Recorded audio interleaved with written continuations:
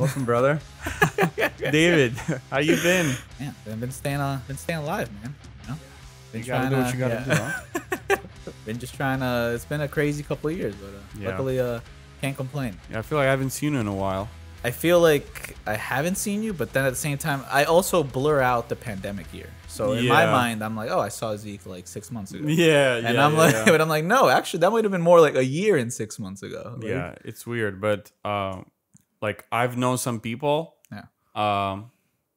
since pandemic, and I feel like I've known them for a long time. Yeah, but then I realized, oh, I've known you for a year and a half, and it's I've only known you during the pandemic. Yeah, which is really weird. Yeah. But let's talk about cool things. I had the Peruvian food recently. Oh, Peruvian food. It was amazing. Where? In Williamsburg. I forget the place. It's like kind of expensive, kind of nice. I think on Meeker. Meeker. Oh my god. Sure, yeah. It was phenomenal. I've heard of a spot around there, but it's really, really good. I mean, Peruvian cuisine is it's definitely not like a mom and pop shop. It's like a little fancy. Yeah. But it's really excellent. From the service to the food, to presentation, it's like phenomenal. Yeah. Well, what did you have? Well, I wish I could remember. It was a lot of cool things, you know, very fancy names. I didn't. Well, the last thing that we had we shared a lot of stuff. Yeah. But the last thing had like French fries, a lot of it, but it's like part of it. I'm like French fries. Salchipapas, lomo saltado. Maybe yes, I think so. Jesus, that thing is incredible. Yeah, lomo saltado. I mean, Peruvian cuisine is so diverse, and it's like. That's what I love about Peruvian cuisine. There's such an place we went to once together, like a small shop on what is it, like in Sunset Park. Was that Peruvian or no? It was definitely like Latin, or was it Mexican? I don't remember. It might have been Mexican. Yeah. After like a Brooklyn College reunion thing in Industry City. Yeah, they went to Tacos El Bronco. Oh, okay. Yeah. That was a Mexican spot, but there's also a Peruvian spot around there that has a really good ceviche.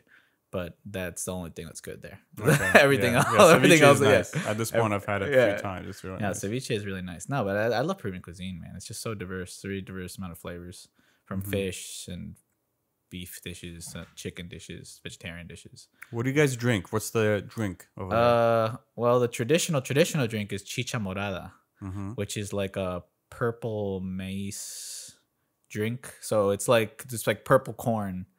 And you put water, you dip the purple corn in there, you leave it there for a while. You put cinnamon, a whole bunch of stuff, and then you obviously take out the corn, and then it's like I don't know how to describe it. I guess it's like, it's nothing like horchata, Mexican horchata, but it's in a world, I guess, like, of that. But it's a delicious drink. That's the most common drink. And of course, the soda is Inca Cola. I'm not sure if you've seen the yellow. Yeah. I never tried it.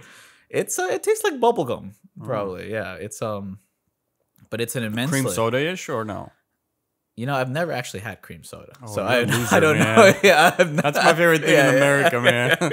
I don't think I've ever tried cream soda. That's the only reason I stayed in America, bro. Like for cream soda, it's like mind-boggling. But it's actually such a popular drink in Peru. But there was this big thing where years ago, Coke tried to establish an ad war against Inca Cola. I forget if it was Coke or Pepsi, but basically they tried to establish this ad war. They were like, okay, we want to take over the Peruvian soda market that Inca Cola runs. So we're gonna try to do our best to push our drink.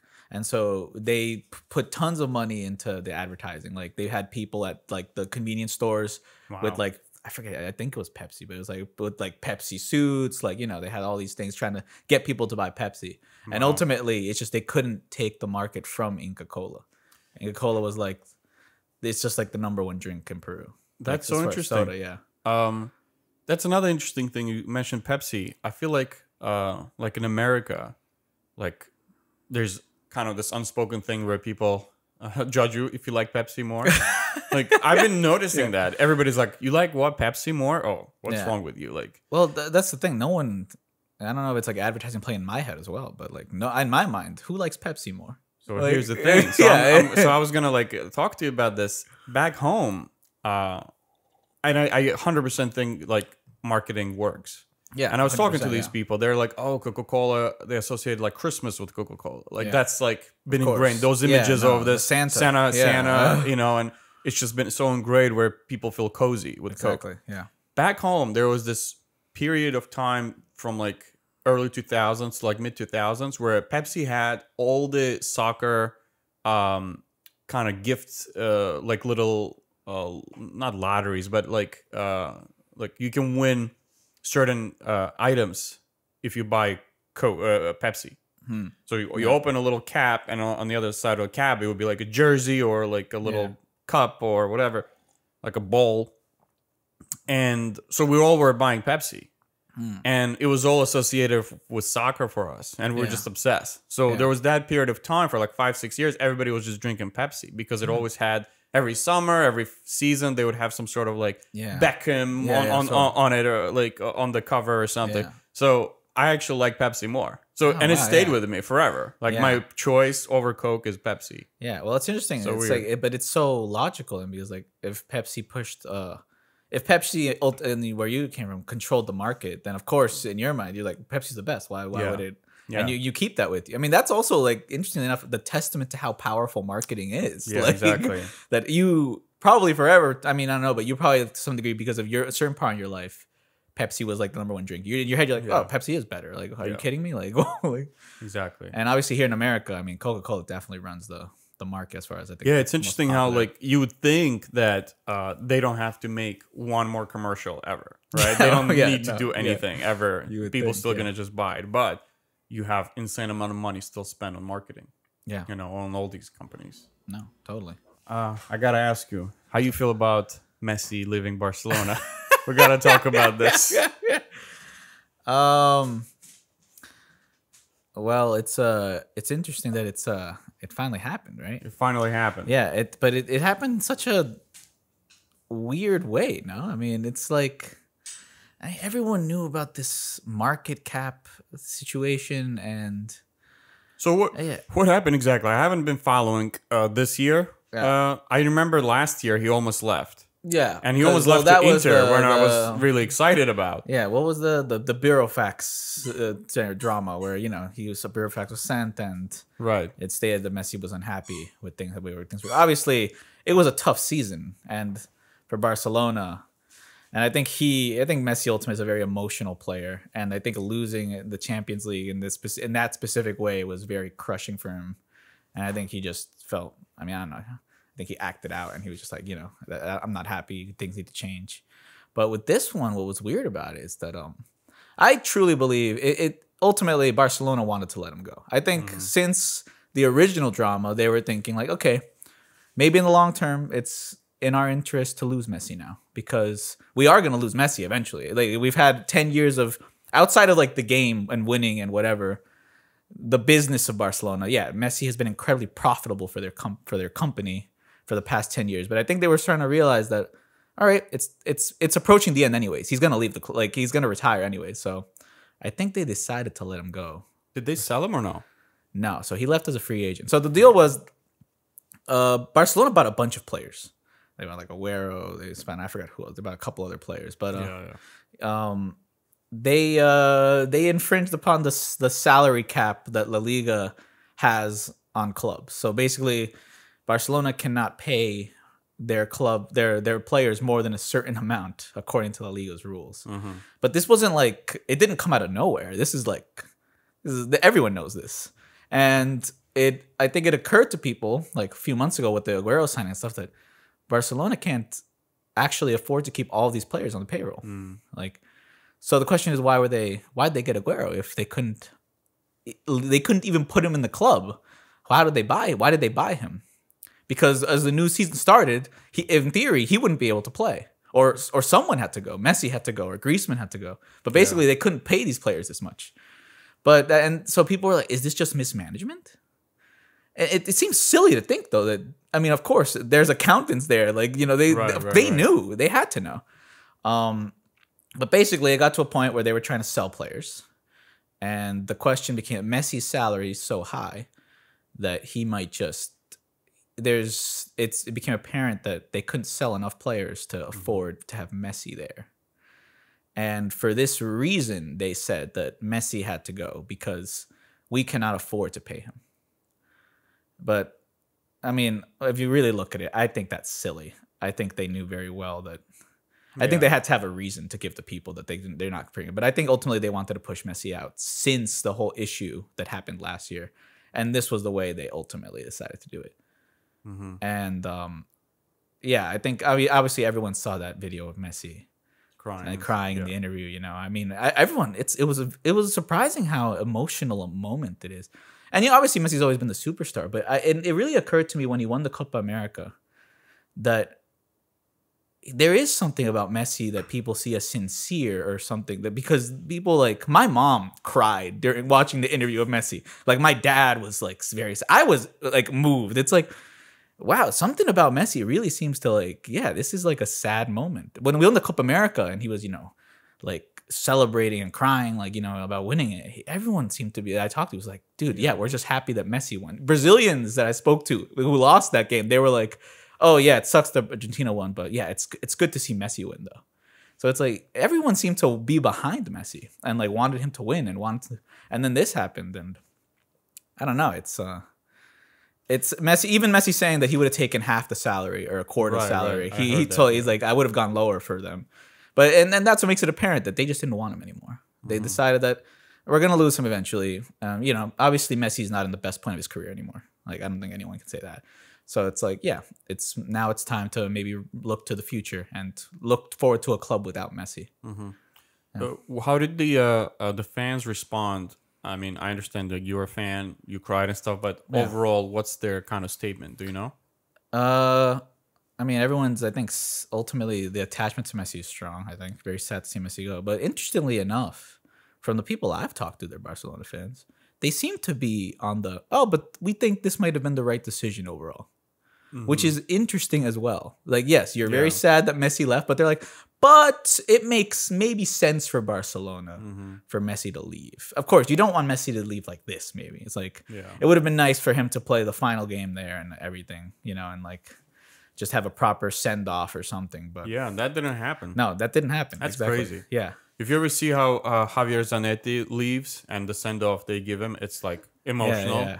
Totti, like a lot of like guys, like legends. Yeah. And I'm like shocked that Messi didn't have like a proper send-off. Yeah. That sounds like it has to be the send-off, the best ever. Yeah, no, of course. Of course. They would call like a stadium after him. You know what I mean? They would rename Nou Camp to Messi. Yeah, no, like, of course. That's what I thought would happen. Yeah, no, but it's interesting that it didn't happen that way. And it's more like, again, like the fans I've talked, they're like, maybe it's a good thing that Messi leaves. Yeah. Because, I mean, obviously Barcelona in the recent years has gone through tons of issues as far as their club management and their presidential scandal. I mean, Barcelona, the club, is kind of a mess right now, honestly. But, well, I think everyone's sad that Messi left and maybe a bit angry that he left in this method, this way. But I think most people are like, maybe this is, probably the right decision. It's interesting, like everything you say, like Messi has always been very like symbolic figure. Yeah, he was always kind of compared to like God, right? Like like a God's child. Exactly. Yeah, and his kind of nemesis is Cristiano Ronaldo. Yeah, which and that's like Messi makes people cry because he's like such a symbolic figure. Exactly. Right. He's like a spiritual, right? Yeah. God and very like spirituality. Yeah.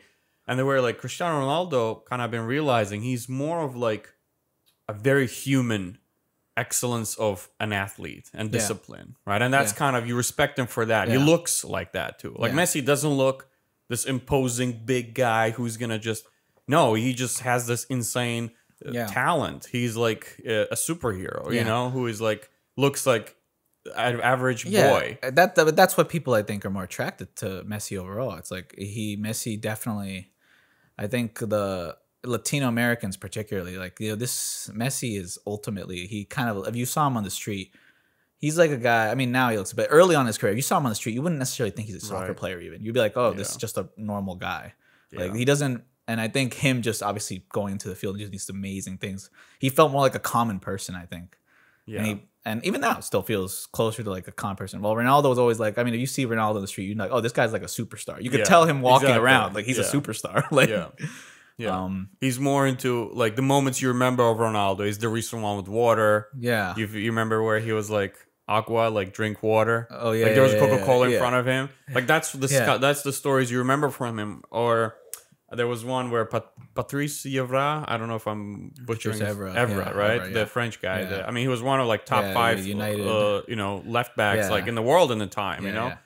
And he tells a story of Ronaldo. I don't know if you've ever heard, where he's like, if he ever invites you home, never go, because you guys gonna play soccer, you're gonna do swimming, you're gonna run laps.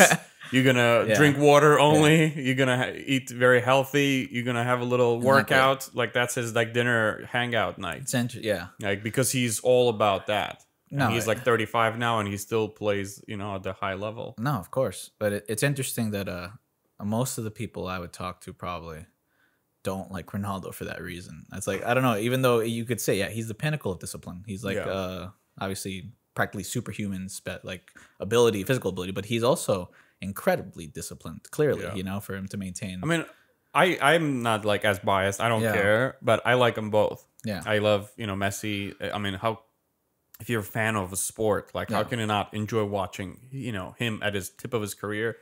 Like there's still sometimes in my recommendation on YouTube, there's some goals of Messi that I haven't seen. Like I feel like I've seen everything, but then they surprise me every time. Yeah, but it's interesting. I think this quality that Messi has, and I think this is again why I'm drawn to him, and I think a lot of people I know are drawn to him. It's like this weird, like when he plays soccer, again, there's something, I don't know, I can't think of the right word for it.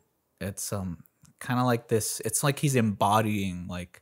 It's magical, like a thing. It's really like magical. It's like enjoyable. Sure. He's embodying something that like you would see maybe on a street game, except to the highest level. Like he scores these goals effortlessly, but he does it in a way that it just, you know, he's a short guy and he's just doing these things. Which is, I think, when you see Ronaldo, obviously the superstar, tall specimen, who also scores in a different way even than Messi. Yeah, I think for some reason it's just a lot of people.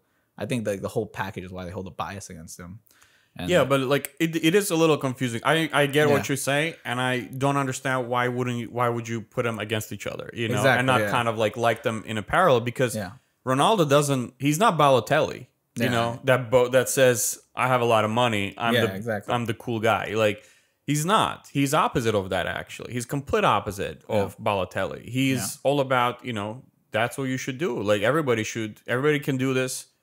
I'm not, you know, I am the best in the world, but you should be too. That's the kind of vibe I get from him. He's not like conceited or even if he is a little bit like good for, like he should be. Like how can you stay not, you know, like all there for so many years? I don't think we've seen people like soccer players who've been at that level for that amount of time. I mean, honestly, right now, I think we have some of the oldest soccer players that goes to show you, I think, the advancement in maybe the science of fitness, but still, we have older soccer players than I think, at least that appears to me that, like Messi's 34 now, right? Yeah, 33, 34. I mean, still he's performing amazingly. Suarez is, I believe, 34, 35 something maybe, like that, and still obviously performing. It's like, these players, this is like 35 in soccer is old, like considered really old even. Like unless you're in the Serie A. Like old guys just like keep going. And, you know, Quagliarella, I think, starting a new season now. You know, he was like fucking 40 already, probably. Yeah, no. I don't know how old he is, but how old is Buffon now? 40. He's 41, he's 40 something, 42 or something. Yeah, he's definitely out there. Yeah. Yeah, I mean, well, Serie A is known for that. Like, they're not like the fastest guys. They're very tactical, very defensive, right? So you like big, tough guys like Chiellini. Like they still play, you know, all these guys. Maldini, the very defensive, kind of slow, but very tactical. Yeah. And the same with the offense. You have like a classic Italian, you know, guys. They're just kind of more of what do you call, like target men, right? Kind of strikers. Yeah. Like Luca Toni, I think his last season he was like top scorer. Yeah. Like suddenly he was just scored like 30 something goals. Like it's just something that happened, and he was like 39 or something, or 38, and it wasn't like you had a very good player still at that time in Serie A. It's not like there was no other, you know, top guys. Yeah, sure. And the same with Quagliarella. He was top scorer like 2 years ago, and scored one of the best goals of his career, like being like in 35. It is interesting how like all these different championships kind of have their like very dedicated style, and sometimes you even see the refs would, you would say like, oh, in Serie A that wouldn't be a foul, and like in Spain that would be. What'd you think of Euro? I'll be honest. I watched the final on a plane. I didn't watch much of the Euro. I was probably more concerned with the Copa America, but I mean, both tournaments were kind of crazy overall. Like this was, I mean, probably. It was one of the most interesting Copa Americas, and I think the Euro on the same side. The Euro was probably one of the most interesting Euros, and I've seen in a while. There was a lot of drama. It still ended up the finals are kind of predictable, you could say, but I mean, not as predictable. The way to the finals was kind of rocky and surprising. No, I mean, I thought you would think France was a shoo-in. I was hoping Belgium would show something. Finally, I'm shocked that Belgium hasn't gotten anything in last 10 years. Well, because it's sad. They have like a golden generation. Yeah, they have a golden generation of players. Incredible. Right, their team is incredible, and I'm just shocked. It's like they're gonna experience what like Czech Republic experienced in mid 2000s, totally, when Nedved and all those crazy Baros and crazy team. They had a very a lot of good guys. But it's a shame because like if you don't win the World Cup or win a tournament, it's like you don't remember them. Yeah, people forget them. Thing. Like they're like, exactly. People forget that there was this generation unless you win something. Yeah, when people ask me, is Croatia is a good team? I'm like, yeah, right now. Yeah, like yesterday. Yeah, exactly. Yeah. I don't know if they're gonna do it tomorrow, but definitely had another also golden generation. They did. I would say for the last World Cup, difficult not to remember them. But Italians, I was very impressed with the Italian team this year because it was the right team for the right moment. Yeah, it wasn't the best team in the world. No, it was just kind of a team of the moment, and I like that about like Euro or World Cup. I think that's the most interesting way. Like every World Cup, when you saw Spain for 8 years. It was the same team playing every Euro, every World Cup. I'm talking from like 2006 to like 2014. It's like okay, cool, but I'm kind of like over. Like it's not as interesting to me. Anymore. Totally. I like when like fresh blood, new guys. Like it was very interesting Italian team. I don't know the Italian team very well, but I'm understanding that they were very young players also. A lot of young players. Very young players, very newer players, and they they won a major tournament. Like it was very impressive. But there was quite a good balance, I think, between all. There was really old guys like fucking Chiellini and Bonucci and then you got really young guys like Chiesa and Barella and Bastoni one. Chiesa, I remember his insane. There was some. It's gonna be an interesting future in football. It's funny. I was watching Chiesa since he was in Fiorentina before, and there was even talk him joining Inter, and I was like, oh, hopefully that he picked Juventus. But we got Barella. Barella was the key guy in the midfield. He's like a classic regista style, so he's like goes from the the deep, and one of the best players in Inter now. They're trying to make him like into captain and stuff. So. But Inter, I don't know if you've heard what's happening in Inter. No, I haven't. I haven't heard. So they won the Serie A, which was a big deal. But during COVID, they lost so much money that they still had to. First of all, I don't think they paid like for June. And players were like, all right, that's fine with us. Yeah. They did that. Now then they said, okay, Conte met with the president and we have Chinese presidents. So they lost a lot more money than anybody else. Yeah. And Conte resigned after that after the meeting, because they didn't have any plans to get more players. And to compete in Champions League, Conte wanted a certain level of income. It's a build year. Right? Exactly. It's a building year. Exactly. And they said no. He left. So they got Simone Inzaghi, he's fine. Yeah. He's not the worst guy, but he's not Conte. Or at least he hasn't shown himself as Conte. Yeah. He's been in Lazio for the last 5-6 years, and he's done some really good stuff with Lazio, but not that level. Conte is exactly legend, a whole another guy. And he proved it now. We won after 10 years. And Juventus domination. We broke the cycle. And then they said we gotta sell at least one top guy. It could be Martinez, Lautaro Martinez, Hakimi, They had a couple other names. They did sell Hakimi to PSG. That was like a big blow for us because he had this one great season, only one. We wanted to see him more, and he loved being in Inter. And then we sold Lukaku. I don't know if you've heard of that. Yeah, no. Where did he go? Chelsea. Back to Chelsea. It's incredible because they offered 100 mil, and we said no. Yeah. And then they offered 120 plus bonuses. And Inter was like, 120? That's a lot.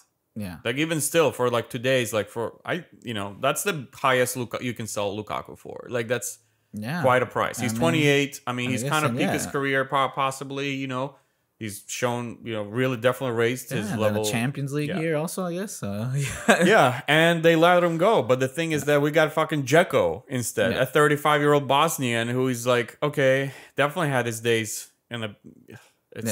They even talked about selling Lautaro Martinez. We're gonna have with bricks in our fucking like. So the team is like very like the fans, the team's a little demoralized. We've lost a good coach, two really good top guys. Can't sell a lot of all smaller guys. Yeah, it's disappointing because like you just won the title and now you're like, okay, well now we're definitely not winning the title. Definitely not and we're not competing in Champions League. Yeah, even though it's like you're gonna be there. Now it's like, all right, well, there's no chance. We got like a good right back instead. We got the Dutch guy Dumfries, Denzel Dumfries, for like 12 million, which is crazy price. Yeah. He scored like 2 or 3 goals in like a Euro. Yeah. Like he's like 189 centimeters, what is like 6'4" or something, right? No, for a right back. Tall. Very tall, a very interesting guy, young. Yeah. So I'm kind of excited for that because one thing about Hakimi, I always thought he has low game IQ. He's very strong. He's very fast. Like one of the fastest guys out there. Yeah. Can shoot, can do everything, but he doesn't play always very smart. Yeah. This guy seems very intelligent. Knows the game, I think, better, and we got him for like 12 mil. I think that's a fine like alternative. But in the attack, I mean, nobody can replace Lukaku. Yeah. But they're trying to get now. You remember Thuram? I think he was a center back or a left back. I don't in Juventus, like a French guy, Thuram. Yeah. But his son, his son is playing now, and he's I think in Germany. I think Borussia, the Gladbach. I forget if I can butcher them. Mönchengladbach or something like that. Like this with M. Yeah, he's their guy, like 2022 or something. So might get him, but we'll see, man. It's gonna be an interesting year, but I feel like it's a little downer everywhere. Yeah, like, I mean, except for Paris, right? Paris and fucking England. They're getting everybody. Like, it's unbelievable. Nah. Like, Premier League is, like, on fire. How many teams do you have that are fighting every year? Exactly. Like, Liverpool, Manchester City, Manchester United now is really good. Chelsea, Tottenham. All these teams are, like, up there. Yeah. You never know. I think it might be the most exciting, like, championship. I mean, it has been, but... Yeah, no, it's crazy. More so than ever. I mean... Yeah. England's been doing very well in general, like with internationally, like their clubs have been doing well, which is funny because I mean they made it to the final internationally, but besides this year, I mean England hasn't done, I guess, well on the international level for a long time. I mean they've been like kind of unlucky. They hope to break the cycle with Italy, but no. Italy just were better at the penalties. But no, it's interesting. But yeah, no, I understand you about being down. I mean, it's a downtime at Barcelona because like right now it's like very like. But that's a big one. That's like it gives like down for everybody. Barcelona, Messi. That's like. It's like, but it's like all right. Thinking of the future, it's like all right. You get Aguero's has been unhealthy for years. Yeah, like he's been an inconsistent. I think he's an amazing player, but he's been inconsistent. But he's not looking in the future. No, and he just got injured actually in training. He's out for 4 months at least. Wow. So it's like, okay. Yeah. And Ansu Fati's getting injured more and more. Dembele has been injured at this point for years, and it doesn't look like he's getting better. And I think like last week I read Dembele is like he has to get like a surgery now. He's out for 6 months. It's like, is Coutinho still around? They're trying to sell him. Oh yeah. Yeah, I think Arsenal was looking at a purchase. Yeah, maybe back to England might be a good move for him. But yeah, no, it's a bad time in Barcelona as well. I think overall, like, it's uncertain where the club is. So who is coaching Real Madrid now? Still Zidane or no? Yeah, isn't it? Oh, he's staying? Yeah, I think so. Yeah. All right. What's the Real Madrid doing? They bought anything? I mean, well, it's funny when we're talking about like players leaving. Ramos. Oh yeah, that was crazy. Like it's crazy. Yeah, like, it's crazy. That's like like. I saw this. You saw Messi and Ramos like shaking hands. Yeah, but there was somebody commented, and I even posted that. Yeah, somebody made a comment. It's like, what did they say? It was something along the lines like, it's like Thanos and Captain America shaking hands. Yeah, no, it's. I mean, I get memories of like the Galactico squad of 2007. Was it 2007, 2006 Madrid? Before 2003, I'm getting like memories of that, and I feel like a part of me is exactly. But that's why I'm saying Paris. I think they could fail spectacularly. Yeah, because all these stars, they don't. I mean, it's improvement. It doesn't necessarily make the best team either. No. And there's a lot of stars at PSG. It's like a ridiculous squad. Yeah. It's like an absolutely ridiculous team. But I have a feeling that they might do poorly. I mean, I could be wrong. I mean, hey, they could probably then they destroy every team. I mean, it was kind of crazy. Like this past Champions League was quite fun. Yeah, no, it was because like, what's the guy who coaches Chelsea? I forget his name. The French guy. I forget his name. You know what I'm talking about, right? Yeah. He was at PSG. Yeah. And I was hoping that PSG is going to be in the finals against Chelsea. Yeah. That would have been even more dramatic because he left PSG and now he's still in the finals and wins against PSG. That would like... That would have been crazy. Yeah. Poor PSG. I feel bad, but also it's not fun. Like I wish French championship was like boring. Yeah. Like Monaco is doing something, but like... I mean, really? Well, it's funny when you get the outside investor, it seems to just really change. Yeah. We're currently. I mean, how many of the top clubs in Europe are owned domestically at this point? No. I think only maybe the Spanish clubs like Barcelona, Madrid, but I think a lot of the other top. I mean, everyone's getting bought out. Everybody is like Americans, Chinese. Arabs. Yeah, well, it's funny. Paris was bought out when, like 6 years ago now, 7 years ago. I think it was like 10 years, maybe 10. Yeah, and I remember that happening. I remember that happening, and then Paris was like not a. Lyon was considered like the team. Lyon was champions for 10 years. Exactly. Paris was not a team anyone talked about. Yeah, and then money. There was strictly PSG. Yeah, Paris Saint-Germain. People would say that the whole full thing. Now it's just Paris. Yeah, exactly. It's like, which is fun. I actually like it. Yeah. Paris is like Milan. Like, it's good. I like that name, Paris. No. But it was a good team, but it wasn't like top. It wasn't like top. Like, it wasn't top. Yeah, and now, of course, they own the league. They own the league, but that's just boring. I wish those guys bought like some Italian club or something. Yeah, well, exactly. We need to add some spice. No, for sure. I mean, because it's only a champion. Like the team only really. I mean, obviously they played in the league, but the Champions League is, I guess, what they need to do. But honestly, I think they lost the championship a couple times too in the last 10 years. Yeah, it's not like they didn't win every year. Yeah, which is crazy. Yeah, it is crazy with the amount of. I mean, if you look at the gap in salaries, probably from them to the number 2 team, I'm sure there's like there's a ridiculous. It's like a ridiculous salary gap. Yeah, for sure. Yeah. But no, it's I do think that though there's an opportunity for Messi here. I mean, because we're coming to this World Cup now, and this is his last World Cup. So I don't know. A part of me wants to believe that maybe if Messi starts playing with a new club, learns some things, and really starts getting ready for this next year. I feel like Argentina has been like the PSG of the World Cup. Well, they definitely were, at least. Like I remember. The Copa America. Last 20 years, on and off, they've had the best looking team ever. Yeah. Well, Copa America 2000. Oh, man. What year was this? 2016, 14? When they had, who was it? Tevez. Oh, yeah. Messi, Di Maria, Higuain. Maxi Rodriguez. All those guys. Lavesi. Mascherano. Yeah. Maxi Rodriguez, who else? Like a couple other midfielders. It's like, it just... Cambiaso. It was a crazy team. Like, and they didn't do anything. Really, they didn't do well. I mean, you could say, I guess Argentina did reach a final in the World Cup, but for some reason, again, people seem to have forgotten that because I think that was actually that final game. I think was pretty bad overall. I didn't really necessarily enjoy that. No. Well, World Cup finals I think tend to also be very. I mean, because think about it, it's like the most competitive thing you're gonna see. So you're not gonna see a lot of like chances. You know? If you do, then something is wrong. Yeah, World Cup finals, what I've seen lately, it's just they tend to be very tense. You could tell the players are on edge. I mean, obviously, everyone's on edge, you know, and it becomes it's usually not a beautiful game. I would say Brazil. I remember that one pretty well. Brazil, Germany, 2002. That was like Brazil won.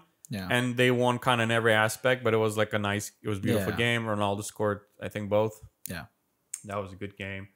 But yeah, like Italy, France was boring, but the drama that happened was great. Fun. Yeah. They're usually just very much, they're like almost to the point of violent games usually. They're usually a lot of fouls, a lot of tech. It's usually much more technically safe. Yeah, especially when you play with Italians. It's like they get very and Messi, nasty. And let's be honest, I think I've always felt Messi chokes on Argentina. He misses goals that in Barcelona under worse circumstances he nails easily. And I don't know, I do feel like he feels the pressure way more in Argentina because I was actually in Uruguay when they played that one. I think it was 2014 Copa America. I forget which year, but I was there and it was Argentina Uruguay in the semifinal. And 92nd minute, Messi is in front of the goal by himself. And in my mind, I'm like, oh, Messi doesn't miss this. He shoots it wide of the net. Oh, God. And I was like, I don't think I've ever seen Messi miss like this. But yeah, and then they lost in penalties. Gee, man. Yeah. It was like... Messi does choke in ways I think on the international team that he doesn't choke on. He didn't choke in Barcelona. Yeah, it's who was I mean that's like the moment when I don't know how well you remember, but 2010 final when Robben went 1-on-1 with who was the goalie in Spain then? Oh, Casillas. Was it Casillas? Yeah, it was. And you know, Casillas saved, but it was like literally 1-on-1. It was very kind of at the end. It was in the 90 minutes. And you think, Rob, how does he miss these? Because I remember like he doesn't miss these. I remember it was like Sneijder was on the floor, he was on the ground, and he gave the ball 1-on-1 with Robben. I mean, it's Casillas, sure. Yeah, but still, no goalie has any right like saving that in that position. In that position, with that pressure, it was pure. Should have been a goal. Yeah, like. It was something like 80th minute or like somewhere closer to the end. They go to extra time. I think that's when Iniesta scores, right? Yeah. The like 120th, 119th or something. Yeah, and he scored he was in the right place at the right time with that one. Yeah, he was. yeah, that one was like, it was just like the gutsy goal. In the 4 years later with Germany, like for sure. Boring goal. But boring game. That was like a very weird one. I mean, what's interesting about that year too is that Spain on paper was the best team, but they didn't necessarily win every game. No, like they didn't dominate every game. But there was games where they played beautifully, and I think those are the ones people remember, and the games that they dominated. But a couple of the games, like the one where Puyol scored that header, which one was that? I don't remember. Puyol scored this like just humongous header to win the game, but until that, I think it was like tied 0-0, and so it's like they did have thin margins when they won. Yeah, interesting. I remember even when like Inter fans like just that's the game that they will remember forever is when we beat Barcelona in semifinals. I remember 2010. That. Yeah, I remember that game. It was like very important for us. But if you watch documentaries or like players talk about it, and they said what Merino like said is like you're not a better team. Yeah, they're the best team in the world, which they were. Yeah, like they won Champions League the year before. They won Champions League the year after that. 2009, they won to 2011. 2010, semifinals, they could have easily won, but Mourinho just outsmarted Guardiola. He outplayed him. It was just all tactics, and he just, was able to use his players, better. That's it. I mean, in retrospect, looking at that, it's like it always made me feel like Mourinho is just such much more of a complete coach in that sense. I mean, Guardiola built a team that was the best team in the world with a strategy that in 90% of situations just usually dominated every other team, but wasn't able to adapt. Like, clearly this one counter strategy worked. And it wasn't a secret either. Like, again, there was 2 games. Like, there was like, it was known that it wasn't like a super secret, but Guardiola clearly just did it. I mean, maybe the team, and not maybe Guardiola's fault. Maybe the team itself was like, this is how we play. We're not going to play different, you know? This is, but clearly it's just, all right, you're not going to, they weren't going to win that way. Yeah, right? no, the second game was like I was just, you know, ready to like die because it was so nerve wracking. And, they parked the bus. Inter, like, with, of course. He let all the midfielders. He got a bunch of defenders. The Inter finished game with like 4 center backs or something. You know what I mean? And 2 defensive midfielders. Like Eto'o was in the front, just like just for accessory. But then Piqué scored one. Like, if Barcelona had like 10 more minutes, they might have scored. Yeah, I mean, that's the thing that's interesting. I mean, that's what, again, when we Barcelona, there's a world where they won that game anyways. Like, the strategy was correct, but Barcelona was so good that they still could have won under different circumstances. It could have gone either way, honestly. Yes, it could have, yes, for sure. It was definitely like a stretch. And I remember, you remember that guy, Boyan? He was I remember him, Boyan something. His career is pretty much over. I mean, where does he play now? Like, he didn't play now. Yeah, but he scored at like 82nd minute or 83rd, and then there was a handball. They found a coach, so there was a handball earlier. But honestly, with VAR today, I would be like, they might have been like, oh, there was no handball. Like, it was a controversial moment, and we got lucky. Well, I found it hilarious that people thought, or including me, I thought the VAR was gonna, okay, finally, now we'll know the truth. And now that we have the VAR, you're like, oh, this is really up to opinions now, isn't it? Like even with looking at the camera, some moments are just this is an opinion at this point. This could go either way, you know? Like, But don't you think it's still better than not having I think it's better. Because, like, there's unforgivable moments in World Cups. Oh, yeah. I mean, the Maradona, that wouldn't have happened. For sure. You know, that wouldn't. For sure. But even, like, later, you know, that one kind of happened, and we're happy that it happened. We don't want that changed, you know? We just love it, the hand of God thing. Yeah.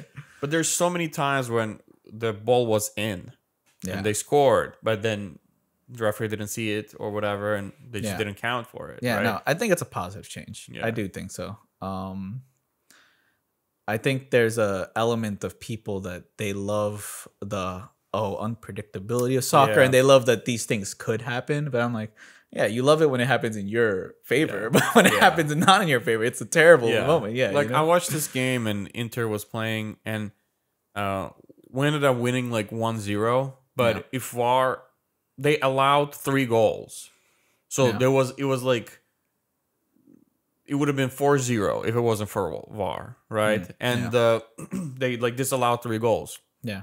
And my point is that, like, that's unfair, basically. 4-0 is too much. The other team would have been like, not, but they gave us like a fair game till the end. They could have been 1-1 or something. So 3 goals, that's a lot. All 3 goals were not goals. There was offside or hand or whatever. All 3 times, it was something that they saw. Remember the Spain Korea 2002? Don't remember that. Well, that was one of the most, people, there's a lot of like conspiracy theories and stuff, but people say it's the most embarrassing World Cup ever. And Spain, they disallowed 3 goals from Spain. And like, it was like, what? Why? And they weren't, like, they were literally opinions, like you said. But I feel like nowadays with VAR, would be a lot more controversy. You can't just disallow 3 goals. Yeah. Like, and Spain didn't go through, I think it was semifinal. It was a quarterfinal. Because I think Korea won't played in semifinal. Yeah, no, I mean, the VAR definitely opens up. I mean, I think it's a positive change. You know, it's funny. I mean, if we remember that this, I think like now, like close upon like 7-8 years ago, I felt like the Real Madrid-Barcelona rivalry, I mean, it's always hot, but was at a peak with like Dani Alves, Messi. There was like, it was like a moment where it's like, okay, Ronaldo was on Madrid. It was like, there was a moment where it's like, all right, this is like at its peak. And there was like games where there's like memorable fouls. Like, I think the one where Dani Alves raised his leg and Ramos like cut him down. But then when you looked at the replay, you see he didn't actually touch Dani Alves. Dani Alves threw himself, and it was like so amazing that Ramos's foot came to here, and Dani Alves was right here, and then Dani Alves threw himself. Yeah. So to anyone obviously just looking, I think it's like inhumanly possible to think that Ramos didn't try to break his leg. Yeah. But of course, you know, in the moment, there was no VAR back then. Yeah. And obviously Ramos got a red card for that. And then, and Barcelona, I mean, obviously changed the whole game. And that wouldn't happen today. But also, if I'm not remembering, there don't seem to be fouls like that. I mean, maybe it's because the VAR exists now and they're like, oh, wait, we know that there might be a replay. They adapt, you know, which is fine. They adapt. Hopefully there's less of that kind of fakery, which has been like openly happening. I don't get it. Like, that's been like such a part of the game. Yeah. Faking, you know, that someone touched your face, got in your eyes. You know, it's funny. I'm not sure, again, from the Copa America, there was a big critique of Neymar overall after this most recent Copa America because they were saying that Neymar is the captain of the Brazilian team. You know, the Brazilian team overall is pretty young. You know, the one that they took to the Copa America. And one of the biggest critiques they said of the game, though, was that Neymar didn't lead the team. In fact, there's Neymar actually worsened the team because he had it's points in the game. He lost his temper clearly at several points in the game, and he was more he was looking for a fight. And obviously Neymar has always been he's gotten better, but still he's very much touch. He can every foul he gets, he definitely tries to play it up. And they were saying that there was a key moment in like the 80th minute. I think 70th minute, where the game could have gone either way. It was like a very heated moment. Brazil could have scored very easily. And Vinicius came on, but Vinicius seemed to really take on Neymar's lead of oh, dude, these Argentinians are trying to fuck with us. Vinicius entered, and you could tell he was heated. He was and he's 20, I think, 19, he was clearly very heated, and he was getting into a fight with, I forget which Argentina. He was basically just getting into fights, and they weren't focused on seeing the score. They were more very riled up. Right. You could say that's Neymar's influence, though. Neymar's clearly influencing the team as the captain. Negative. And there was a critique that, Neymar didn't lead the team. And that's a big part why Brazil didn't beat Argentina. Interesting. Because on paper, Brazil had by far the best team this Copa America. A better team than Argentina, for sure, on paper. But, I mean, Messi still pulled it off. Yeah. How was work? we did a soccer pod. Quite so. I mean, I satisfied my itch. Yeah, I don't have anybody to talk about soccer with. Yeah, no, for sure. Work has been good. I mean, June something. I mean, obviously, I think this with the vaccination increase, I think people are like, all right, now we can start working again. And June just came, and then work just kind of started flooding in. Everyone I know has been crazy busy since June, essentially, working every day, and there's a lot of work just pumping through. Basically, whatever work we didn't get last year came back to this summer. I mean, I think it's unclear what's going to happen now, now that we go back to the winter. I don't know, but so far it's been great. So, I think it was just interesting, even if some stories I've already heard, but for people listening, give me some top guys you work with. I know you did some music videos or some other things for some cool guys. For sure. I want to hear some stories about how working with those drama queens. Well, I don't know. You did the video for Kodak Black. Yeah, I did a video for Kodak Black. Who else? For Megan Thee Stallion. Anthony Ramos. I don't know most of these guys, but no, still. they're popular people. I've been lucky to work with some good directors, that brought me on these projects. I wonder how much I can safely reveal as far as I see. All right, well, I'll keep it anonymous. Okay, let's do that. To the artist, but I'll tell you. I'll tell you the stories. Okay, let's go. But I was in LA. I mean, this is obviously, listen, music videos, everyone knows what they are. They're tough shoots, usually 1 day or 2 day shoots, but they're usually very tough. They're under budgeted. In my experience, always under budgeted. It doesn't matter if the budget's $5,000 or $100,000. They're always under what they should be. So everyone is really stressed. And obviously turnarounds, sometimes you'll get confirmation.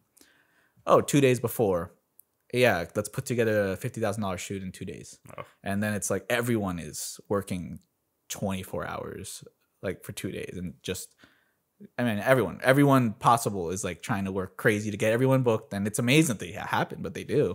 But I was on this one shoot in LA.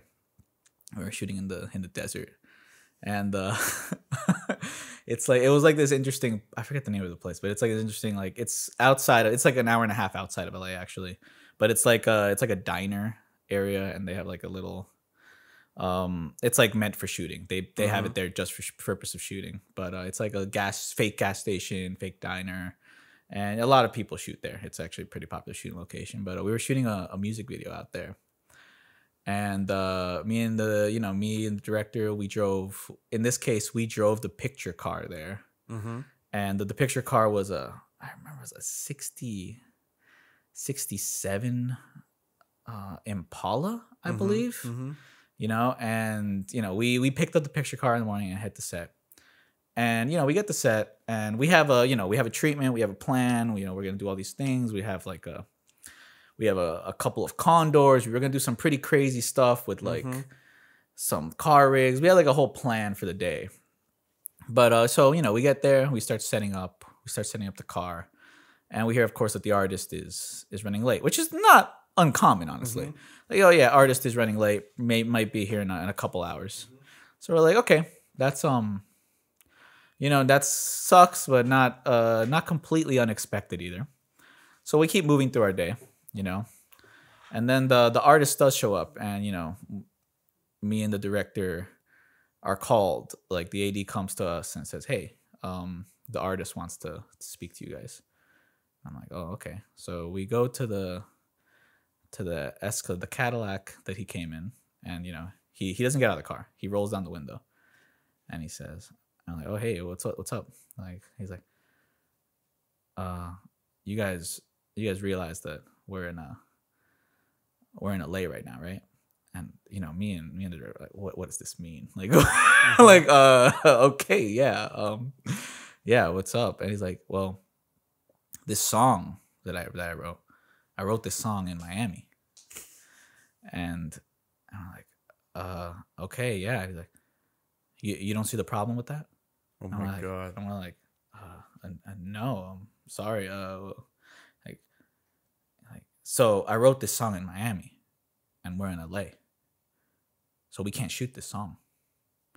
So I'm more taking the back seat. I'm like, okay, this is definitely the director's. Yeah. Like, the director has to make a comment here, and he says, yeah.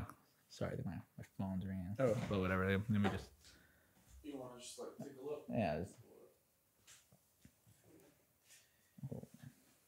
Turn it off. Oh yeah. We can throw it in the dishwasher. All right. Cool. Yeah, we just put on airplane mode. Cool. No worries. But yeah. More directors. So I'm like, so the director is at this point, the director was also kind of newer, so maybe not as seasoned to the whims of an artist, like a very pop celebrity essentially. So he's stretching out a little bit, Which, funny, nowadays he's a bit more experienced now. He'd probably be like, okay, yeah, whatever, He's like, but back then, he was like, hey, but didn't you look at the treatment that I sent over? Like, there's a very specific, like, we have a whole idea, and of course, like, no, he didn't see. Like, he's like, oh, no, I didn't look at that. Like, I don't care. Like, whatever. We're doing a different song, and we're like, oh my God. Like, okay, well, we get it. So he gives us a new song that he wants to do, and the song is very different, and like, it's just a completely different song. And so, we go to the label, and he goes, hey, can he do this? And then like, he's like, the label, like, yeah, I mean, he can do whatever he wants, like, whatever. And then so basically the shoot's on hold, and the director comes to me, he's like, hey, so I need to build a new concept, and we're 4 hours into our shooting day. God. And we only have that day to make it work.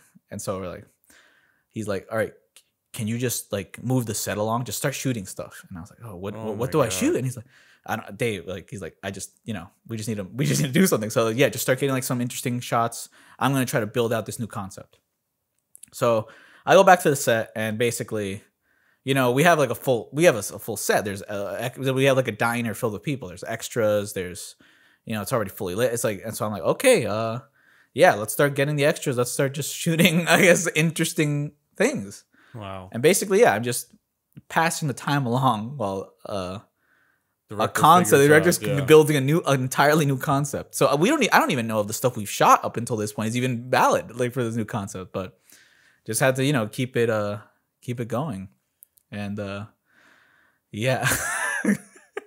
I mean, that's like a big thing though. Like in this business, I feel it happens on many different levels, right? I mean, that's like an extreme one where the artist just completely wants to change. The artist is the person who should be on the same page with director, might be kind of excited about what we're doing, more involved. But if he, you know, that person didn't even read the treatment, that's incredible. For sure.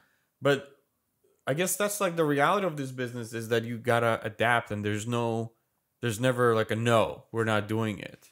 Like, how's that? Like, how do you navigate that? And how do you what kind of personality you have to be able to adapt to these kind of things? That's not easy. It's interesting because bringing that up. So obviously, what you're bringing up, I think there's a very true thing where it's like it's very hard to say no, and I think everyone I know walks a line differently. I don't think there's a right answer as to when you say no or when you don't necessarily, because everyone walks the path differently.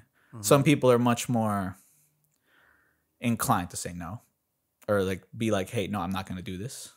Some people are much more inclined to say, oh yeah, you know, yeah, I'll make it work.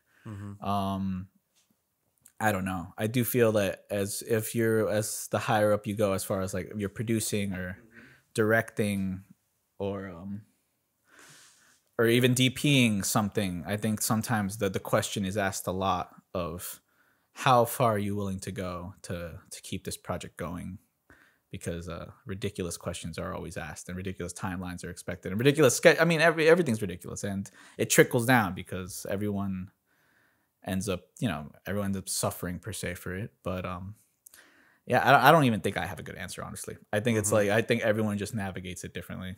It's very stressful. I've personally found that the best way to deal with it is I like to be constantly on a lighter note with things. I like to kind of laugh things off and try to seem like it doesn't affect me, even though I might be stressing out heavily internally. But yeah, I don't know, man. It's an interesting job, production at that level. It's weird because, like, you know, sometimes it's like, yeah, if you say no, then you just might pass up on an opportunity. Or if you're on the job and you say, no, I can't do this. This just doesn't work. The sad thing is that someone else is willing to do it, probably. Exactly. Yeah. So you might just not lose an opportunity, you know? And, you know, maybe it doesn't matter. Maybe like, okay, I don't want to work with these people if they're going to force me to do this or they're asking me this of me. But, you know, it's that's a personal, I mean, that's up to you, you know? I mean, you have to draw a line of what you're willing to do and what you're not willing to do. Constantly, you know, it's a hard field, you know. And like I said, I don't have a good answer for as to like how to navigate it, you know. Yeah, I feel like it's so like I have a colleague of mine who I'm planning to bring on the podcast, but he worked on in the stunt department, and on Joker, and he did Sopranos, the new one that's coming out, and you know, like I've never like worked on a big set like that, and like there's even so they tell everybody never run, right, never run on set because it just creates anxiety. It just feels like somebody is not doing something right, somebody's over, and it's just not a good look. It's not like image; it just creates, you know, bad atmosphere. Totally, and that's the kind of world we work in, really, and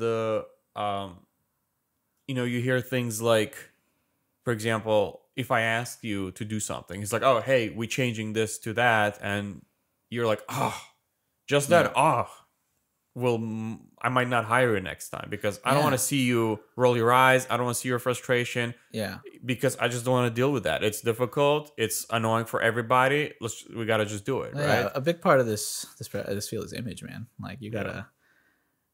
I always tell, I guess, the younger folk or whoever's going in, it's like, hey, you need to do a good job, but maybe more importantly, maybe not, you need to look good doing a good job. You need to make it seem like this is cool, because you need to just ultimately you need to somehow inspire confidence in your own way, because everyone's stressed.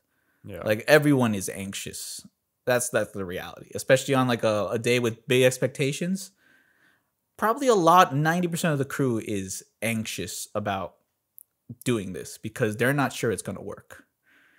Now, I found good crew is very good at hiding that they're anxious and just seeming like, oh yeah, this is fine. Even though on the inside they might be like, I don't know if this is going to work. Like this could be terrible. But it's set, to be honest, set's a bunch of sharks, man. Like people on set are a bunch of sharks. Everyone's looking for like the weak one. Everyone's looking for like, and maybe not, this is not the best way to describe it. It's like everyone is very hyper aware as to how a person is reacting to a situation. You think it's because set people have a lot of egos?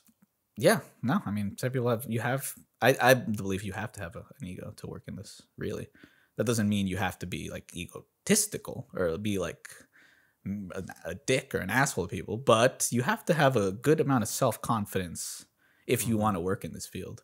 You know, you have to be able to believe in what you're doing and push for what you want to do. I mean, obviously there's times when you need to be stern and you need to, and there's times when you need to, really just say, this is how it needs to be.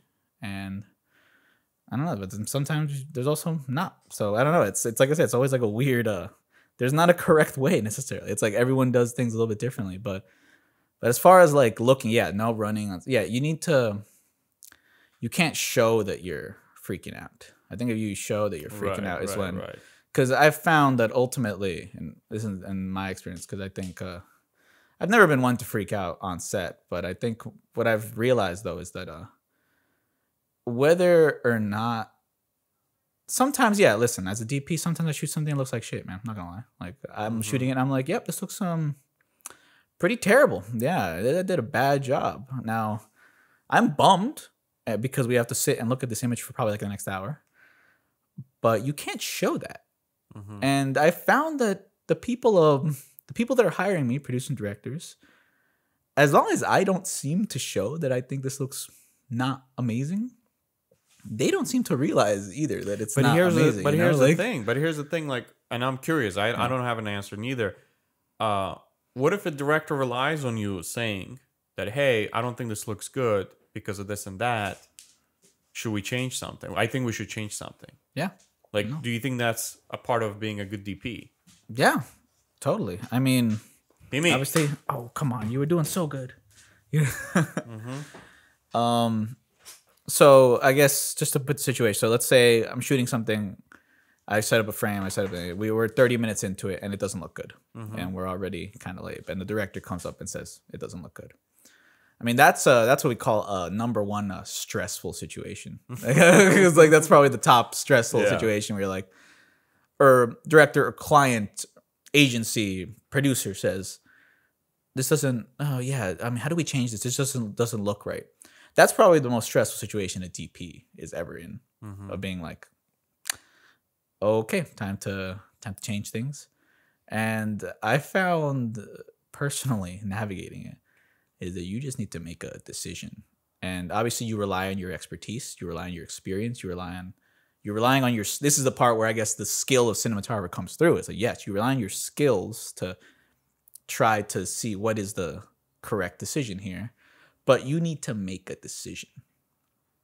That's the other part of, you just need to seem confident, and then obviously it's a talking game. You need to be able to talk your way out of it, kind of like, just talk and make it seem that, obviously maybe it is your fault, but you need to, it's the whole game is like about talking. You need to talk about like, this isn't look, I think this is the problem. So why don't we do this differently? You just need to obviously look like you have solutions, and even if you don't, and you need to rely on your experience and your expertise to try to make it better, or at least change it up enough so that the director, the client, whoever is happy with it as well. And I mean, and ideally you're happy with it, honestly. Well, But, that's, I guess, my thing here, ideally, right? Like, if it's all collaborative, like, I understand, like, you feel like most of the jobs, you know, you do is like, you feel like you're hired.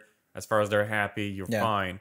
But I'm talking about the work that you want to put on your resume, the work that you want to put on your portfolio. Do you try to achieve? I see. Don't get me wrong. I guess I'm speaking more in terms of maybe commercial work because honestly, that's probably the majority of what I do.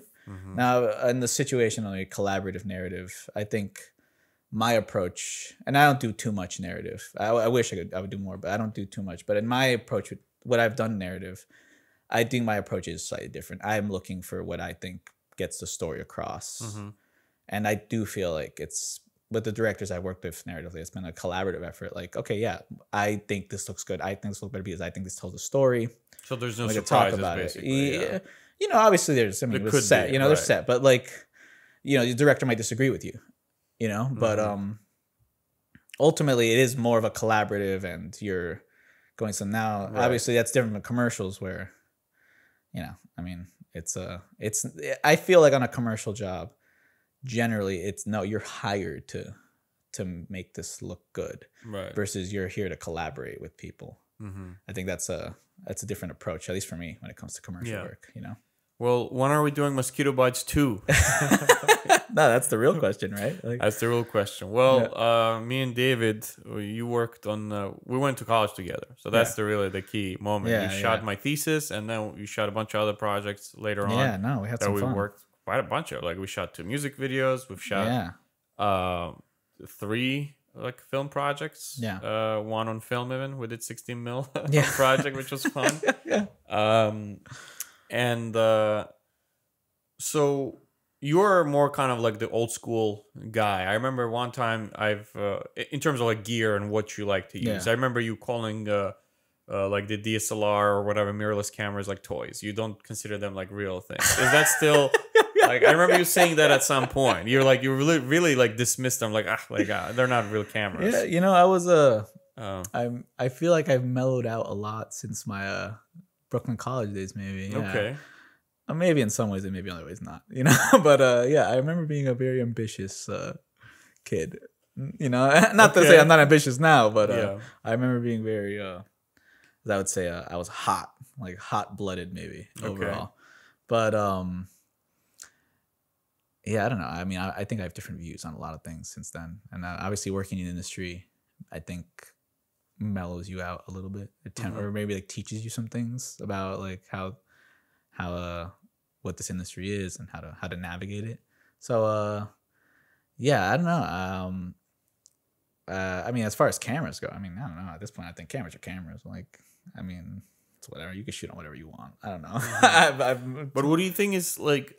You know, there's this big kind of transition period in arts and media, the way we consume media, and maybe it's not even transition. Maybe it's just change is happening just so fast, and we just keep changing and changing and changing. Like, you know, we live in a world where TikTok exists, right? Yeah. Like, it's like the ultimate social media. Like, it almost like scrolls for you. Yeah. Like, I feel like in some version of the app, it actually scrolls for you. Like, the video just keeps changing. Yeah, I think there's like an automatic thing. Yeah, you just get or fed. Maybe you can turn it off. You just get fed content. Fed content, and if it doesn't trick you into like first second and a half, you like next. Yeah. And here's the thing with TikTok. I actually, I like use TikTok because I'm interested, fascinated with this formula. If I see anything that's produced, like well produced, I scroll up. Anything that looks like decent, I'm like not the platform for that. Like, I don't care about it. Like, anything that was put into any video that somebody put more time than they should have. Yeah, I'm like, nope, next. Well, it's funny because I mean, half the time I feel like I'm shooting. They say we'll do like a couple shots. We're like, hey, can you frame this up for TikTok? Yeah, and it's like, all right, yeah, I'll put on the frame lines and then just this little, we'll do like a little TikTok segment, right? That for the using edits. Alexa, yeah, exactly for the edit, Yeah, Yeah, I mean, we do that too. Like at my company, we shoot like weekly like show and like a bunch of like stuff, and we always frame like we have like our host, the guy who kind of talks about tile and stone, and we frame him where he would be seen in the IGTV format well. Yeah. So we make sure we're always far enough where that would look good on YouTube, but it also would look good in whatever 9:16, right? 16 to 9:16. So basically, the vertical format, which is like the worst format ever. Like to someone like me and you, it's like it's a sin. It's a really useless aspect ratio. Very useless aspect ratio. Like what are you showing really? Like, you don't show like what are you showing as far as creatively? Like it's no, it doesn't make any sense to me. Yeah. But this is the world we live in, and we have like a whole show that's all shot like edited like that. Yeah. And but we have to be considerate, right, when we shoot. Yeah. But I guess my question is this, or the conversation I want to open is like how gear is so much more accessible and easy to use. It's all about light rigs, light setups, one-man job, right? Like a classic cinematographer needs a team of like 5 people at least, or like right. So even like when we were doing our films, like at least 2-3 people extra, you always need it. And we're talking like small budget student films, and now it's all about one-man job, including a drone. Like a person also does the drone, right? Like a little bag, carbon fiber sticks, like and I always found that, I don't think it's in my opinion, but history shows us that comfort overcomes quality.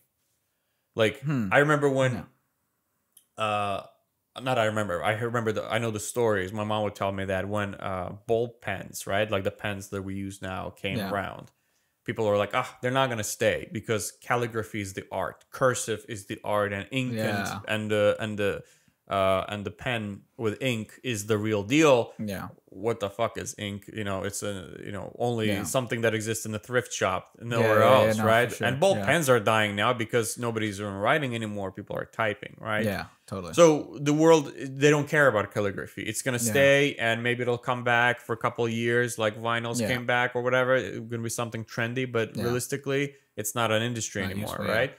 And I feel like everything is like that, right? And like how many times like you see people go take pictures in the nature, really, they use their phones. Yeah, like totally. The consumer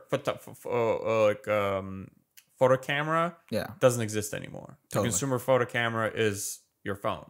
Yeah. There's professional photo cameras, sure. Yeah, totally. But for professional shoots, and how far that's gonna last, I don't know neither. What's no, for sure.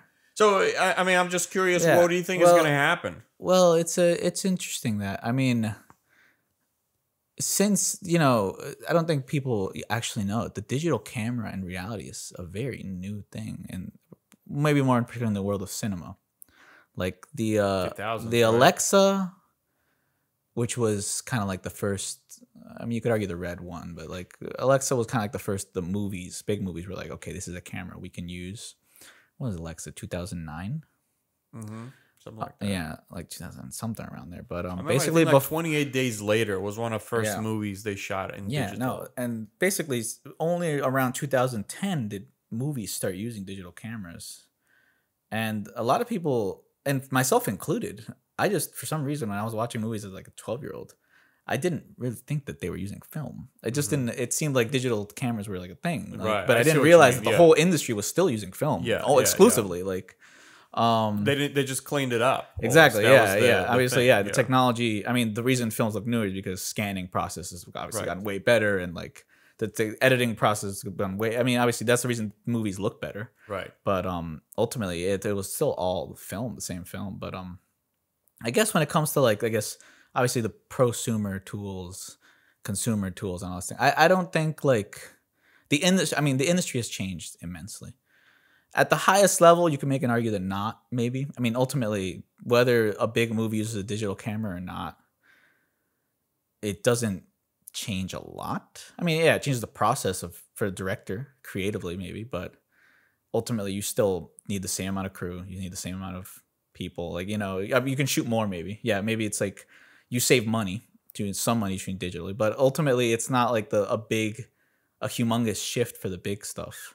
No, what you were talking about is like, yeah, it has opened up a new window of like, yeah, now like with TikTok, I can make content at home with my phone. If I want to do, I don't know, upgrade and do a fancy podcast, I could have like a C100 or something. And then that's like, for a podcast, that's like, all right, that's actually, you get really high quality from that for like a podcast. But as far as the work goes or transitioning, I don't think like this innovation is going to change things a lot. Because ultimately, cinematography hasn't changed. I mean, it advances. Obviously, there's new tools and people learn new ways of doing things, but the process of shooting something isn't really changing. Like what digital has done, if anything, is like, yeah, it's increased the quality of a lot of fields that didn't necessarily used to have the highest amount of like, let's say like music videos, right? In like the 90s, 80s, if you shot music videos, it was not really like looked well upon. Like it was like not like it was bad, but it was like, oh, this is kind of like shitty work. Like if you're trying to become a DP, oh, you're doing low end work, music videos. Like all music videos were like kind of like low end. Even like the really nice ones were like, all right, this is like not amazing. In the early 2000s, even though like I say it was a different time, but music videos started gaining some popularity. And nowadays, I mean, you get music videos with $1 million budgets, like, and the quality, obviously the people hired and to do those are considered very accomplished cinematographers. I mean, honestly, you get like movie cinematographer, like Joker's cinematographer. And directors. Yeah, you get movie directors and cinematographers making music videos now.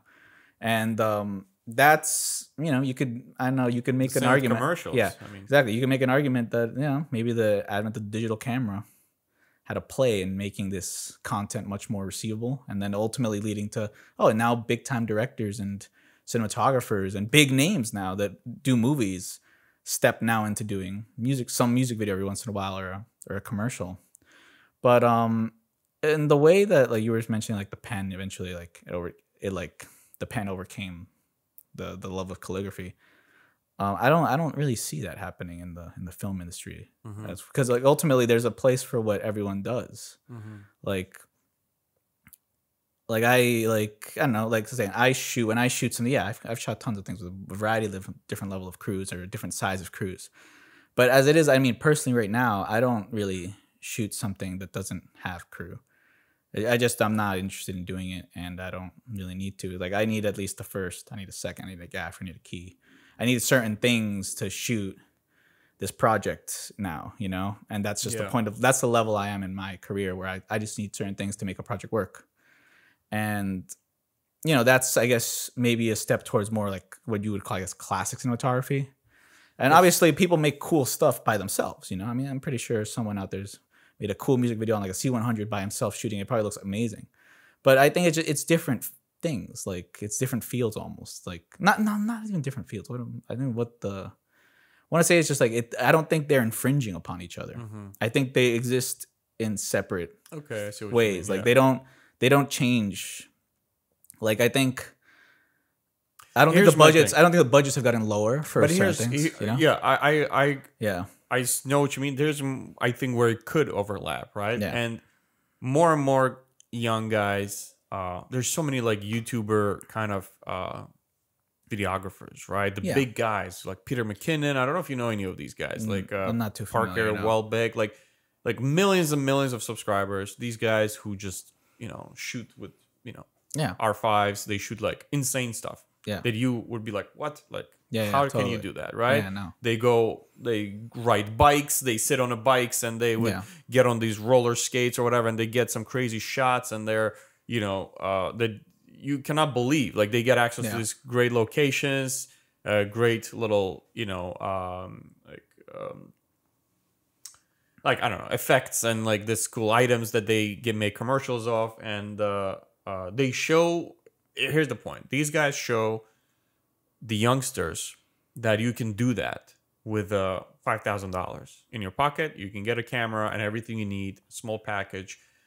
And I'm thinking that in another 5, 10, 20 years, big rappers, big musicians who are also becoming less and less. Like, there's another thing that's happening. I feel like the stars are coming back on Earth, are not stars anymore. I mean, they might stay for some more time, but you see, we live in the world now where Matthew McConaughey created his YouTube channel and literally posts like, "Hey, welcome to my YouTube channel." Yeah, totally. Like, stars kind of coming to Earth now, and there's a lot of smaller artists, smaller, stars, who have following. Like millions of people, but nobody knows about them because it's not Madonna's, right? It's like there's so much more sub kind of cultures and sub artists. And they will be hiring these kids who are now like 20 and learning all this stuff. And they're going to be in 10 years, they'll do everything by themselves. And they will be competition of the people that you're talking about. You're going to see, you're not going to see people that say, oh, we have a crew. They'll only be hiring, you know how like editors, like it happened to editors. I'm talking about, it happened to editors. Because like a lot of my professors throughout my like old school guys who've done like big work on big films, they don't know how to use any of this stuff. Assistant editor sets it up for them and they use the app, but they don't know codecs, they don't know ProRes or what the difference between Rec 709 and this kind of LUT or like none of that. They can barely know how to use the software, but they know how to cut the movie, right? Yeah. Nowadays, you cannot get a job as an editor if you don't know Photoshop, Illustrator, that. So you are a one-man job, and that's it. And you also could be a videographer. Can you also shoot? Yeah. Great, that's a plus. Like that's the kind of jobs that editors have become. Yeah, graphics, all of that shit you have to know. Well. Yeah. So I'm thinking if that's gonna ever infringe, into your profession. I don't think so. I think so this is the way I've seen it, I guess. So let's say this 20-year-old kid that makes this amazing things with his R5, let's say. Like he makes some amazing makes amazing videos. What skill does this kid have? He's probably has a very good creative eye.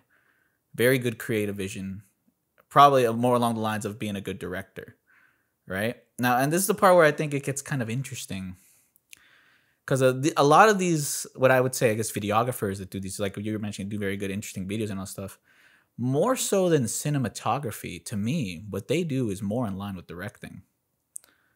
I guess in the traditional sense, cinematographer is a person that looks for maybe traditionally, of course, today it's changed, but like traditionally, much more a technician that maybe feeds upon the creativity of the director and can add and build into that, but the lead being the director. I find that these videographers, more of what they do is more in line with directing as far as they are the creative force. They know what they want to see, they cut it, and they have a vision. And what I've seen from people that have started doing that and then move into the like fully working in the field, that they do become directors. And more so that they change the industry in the sense of like they start doing all these single man jobs for big artists. No, the industry changes them because what their skill that they've made them do these good is their creative vision. That's what they have. And that can apply to big shoots as well. So when they're brought on to, I don't know, do the next Madonna video, they, their creativity, they build this plan. And then, the label or their production company, whoever hired them, says, "All right, yeah, you have $100,000 to do this, and we're gonna take care of you though. So we're gonna get you a good cinematographer who's gonna help you get your vision. We're gonna get you we're gonna get you everything, and then your vision will come true. And the director then navigates it from there. I don't think it I don't think the budgets go down. Like I said, ultimately, this person who's doing this, more like elevates, climbs the ladder per se, and then. Because what their talent is their creativity, and that is not limited to their tools that they use, they're just, they'll eventually just start using different tools. You know what I mean? So I don't think it gets to a point where, because ultimately, like, yes, the quality barrier per se, like back in the day, there was like humongous quality barrier, right? Like if you weren't shooting with these big, like 35mm cameras and shooting with the full crew, it's like, all right, your quality of work was all the way down here. Nowadays, of course, the gap's closed. Like, ultimately, of course, like, unless you're not going to be shooting movies, like, unless you're shooting, like, big movies, like, it's impossible for, like, a one-man person to make I don't know, makes a movie like The Joker. Of course, course, there's yes. there's a gap there. Of course, you need tons of people to do something like that with tons of years of experience. But I think that while that gap closes more and more, I think there's a limit to that gap as well. Like ultimately, if Coca-Cola wants to make a commercial, like just realistically, what type of commercial can they make that is one person with the one camera? I just don't think there's a world where that's truly a thing. And like I think as far as artists go as well, like ultimately artists, it's obviously there's interesting like low budget, like Billie Eilish just came out the video. I'm not even wrong, this was like a big cinematographer still and like a big crew, but the video was shot on an iPhone. Of course you still had like a big cinematographer, big director, like a whole bunch of very experienced people, but it was shot on an iPhone. The tool is like simple, you know. But like I said, I don't think that there's a world where like this what you said, it's like this one person is able to do all these things. I just don't think the industry changes that much. I think more like the person elevates with the industry as they climb the industry. The person also gets used to bigger shoots, but because ultimately the skill, it's not like to say like, oh, I'm good at shooting with an R5. As in, no, if you're good at shooting, you're good at shooting. You know, like that's regardless of what you. Sure, you know, if you're able to make an interesting video that millions of people love to watch, it's because you have a skill, and that skill is not limited to a camera. That skill is, you know, it's your creativity. You know, it's your ability to put together images, your ability to see what people want to see. You know, and that skill is, I think, is the skill that matters. Yeah, you know, I agree. I mean, I know what you're saying. I guess my guess is that it's all about the producers and the people who put a certain amount of money towards this, right? And in one moment they can realize that they don't have to put, you know, $100,000 towards a music video, where they're like, oh, like that kind of music video can be done for 10,000 if we just get a videographer instead. And I think that quality, you might not get that kind of quality, even, you know, with a good videographer. Well, it's funny that, what you're saying is actually a reality, and in some ways. So, in particular,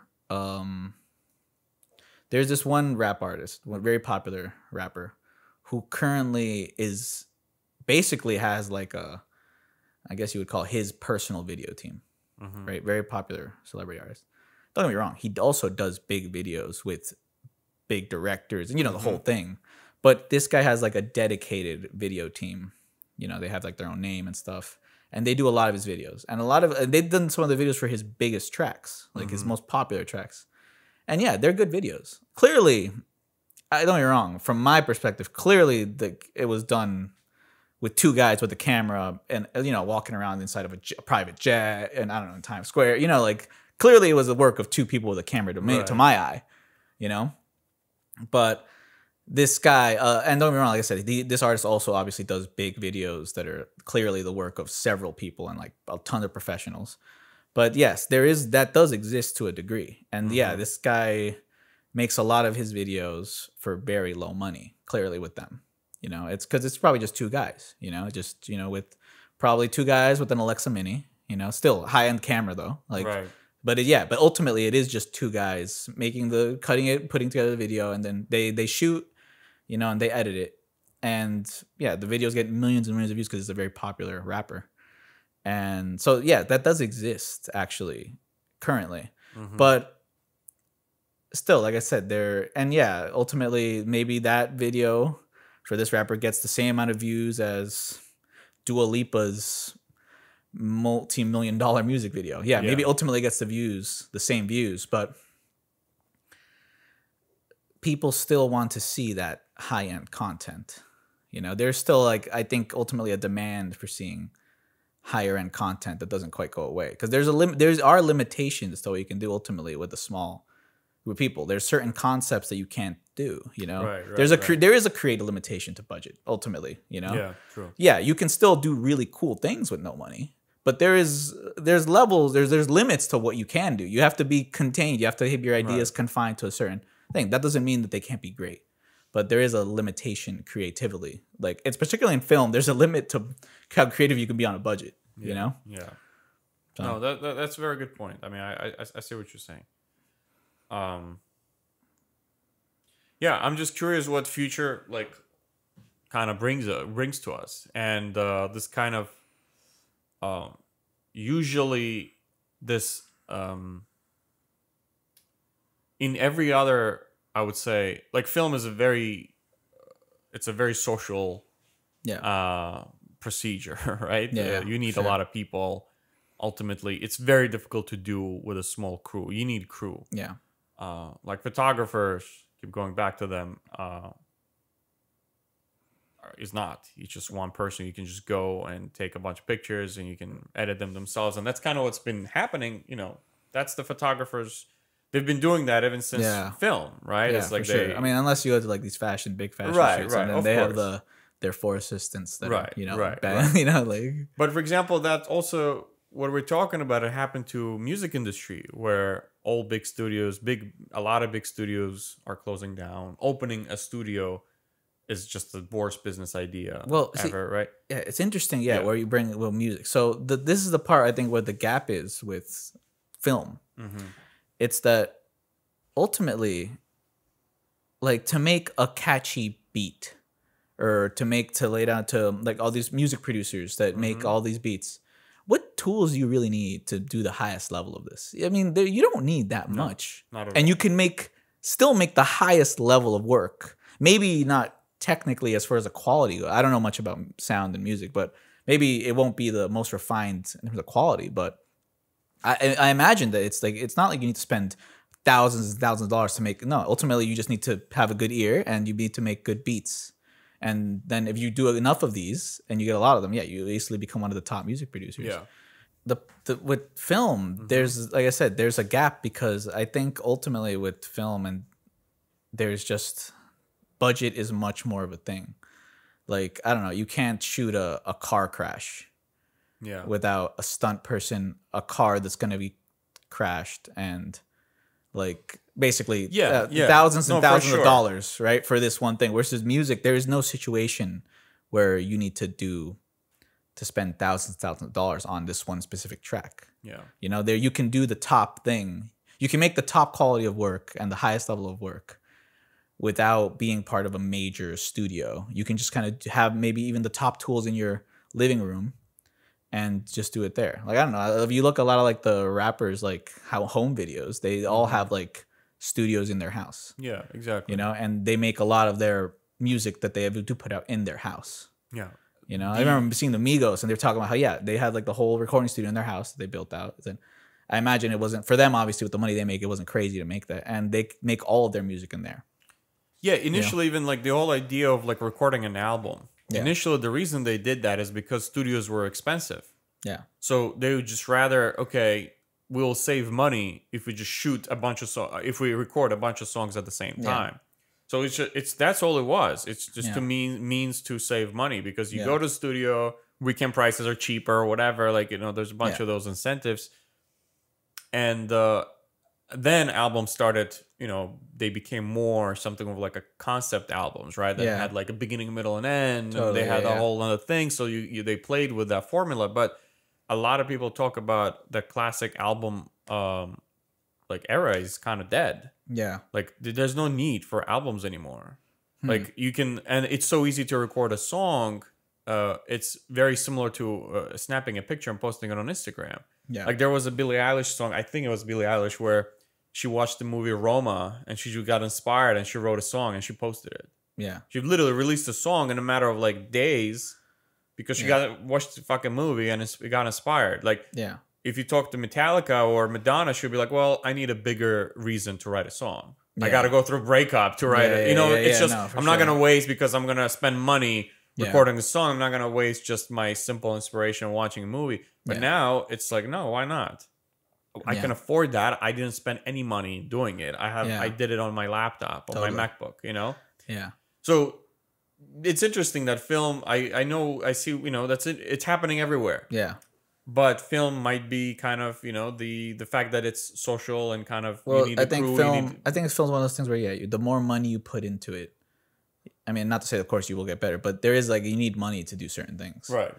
Like, Billie Eilish's music videos are amazing. Yeah. Like, great music videos. But obviously, clearly looking at them, very expensive music videos as well. And that's clear from someone that works in the industry, you look at like, okay, clearly all these things in this video are done by the top in the industry, top professionals in the industry, with a whole bunch of people working together to do this. And I think it's like with video, you do see the effects of money clearly versus in music, not necessarily.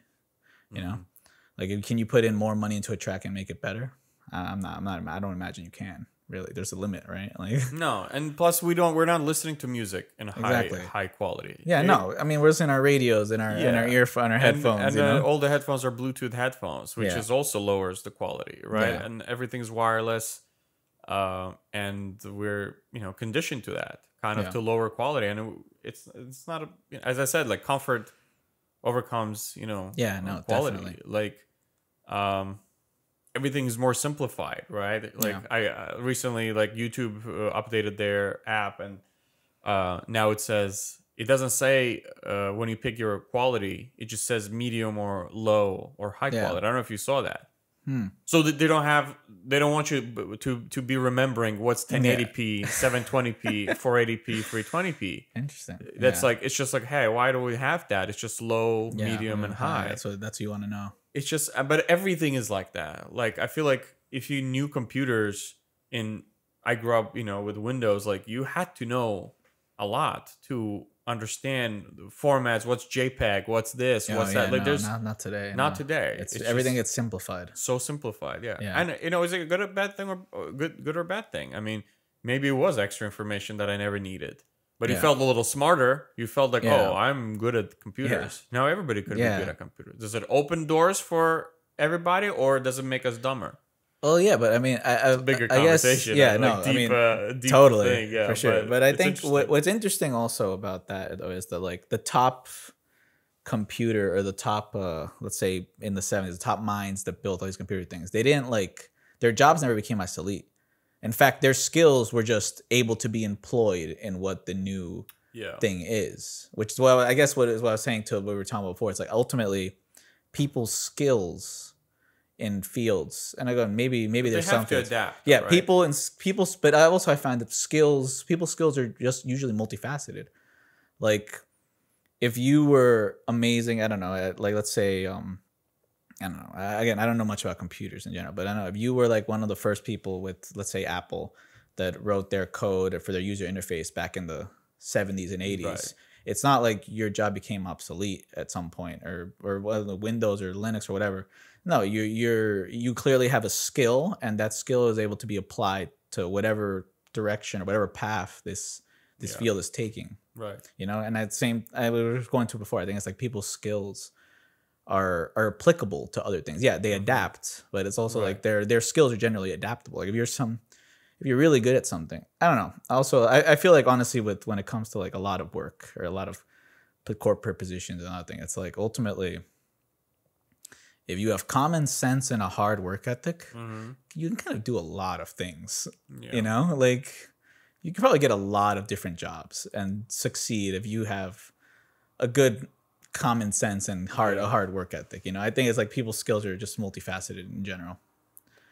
But yeah, as far as like things getting simpler, everything's getting easier. I mean, cameras are getting easier. I mean, let's be real. Like, I mean, back in the day, you were worried about exposure, and you're like, oh, how's this gonna look? You had to worry about all these technical things to make sure your image look good. And nowadays, you kind of just. And I mean, I'm not gonna lie, I prefer it, man. I love I have my personal monitors. Like I have when I shoot, I usually shoot with all my gear. So I have like a Sony 17-inch OLED and a TV Logic 5.5 OLED, and they're both calibrated.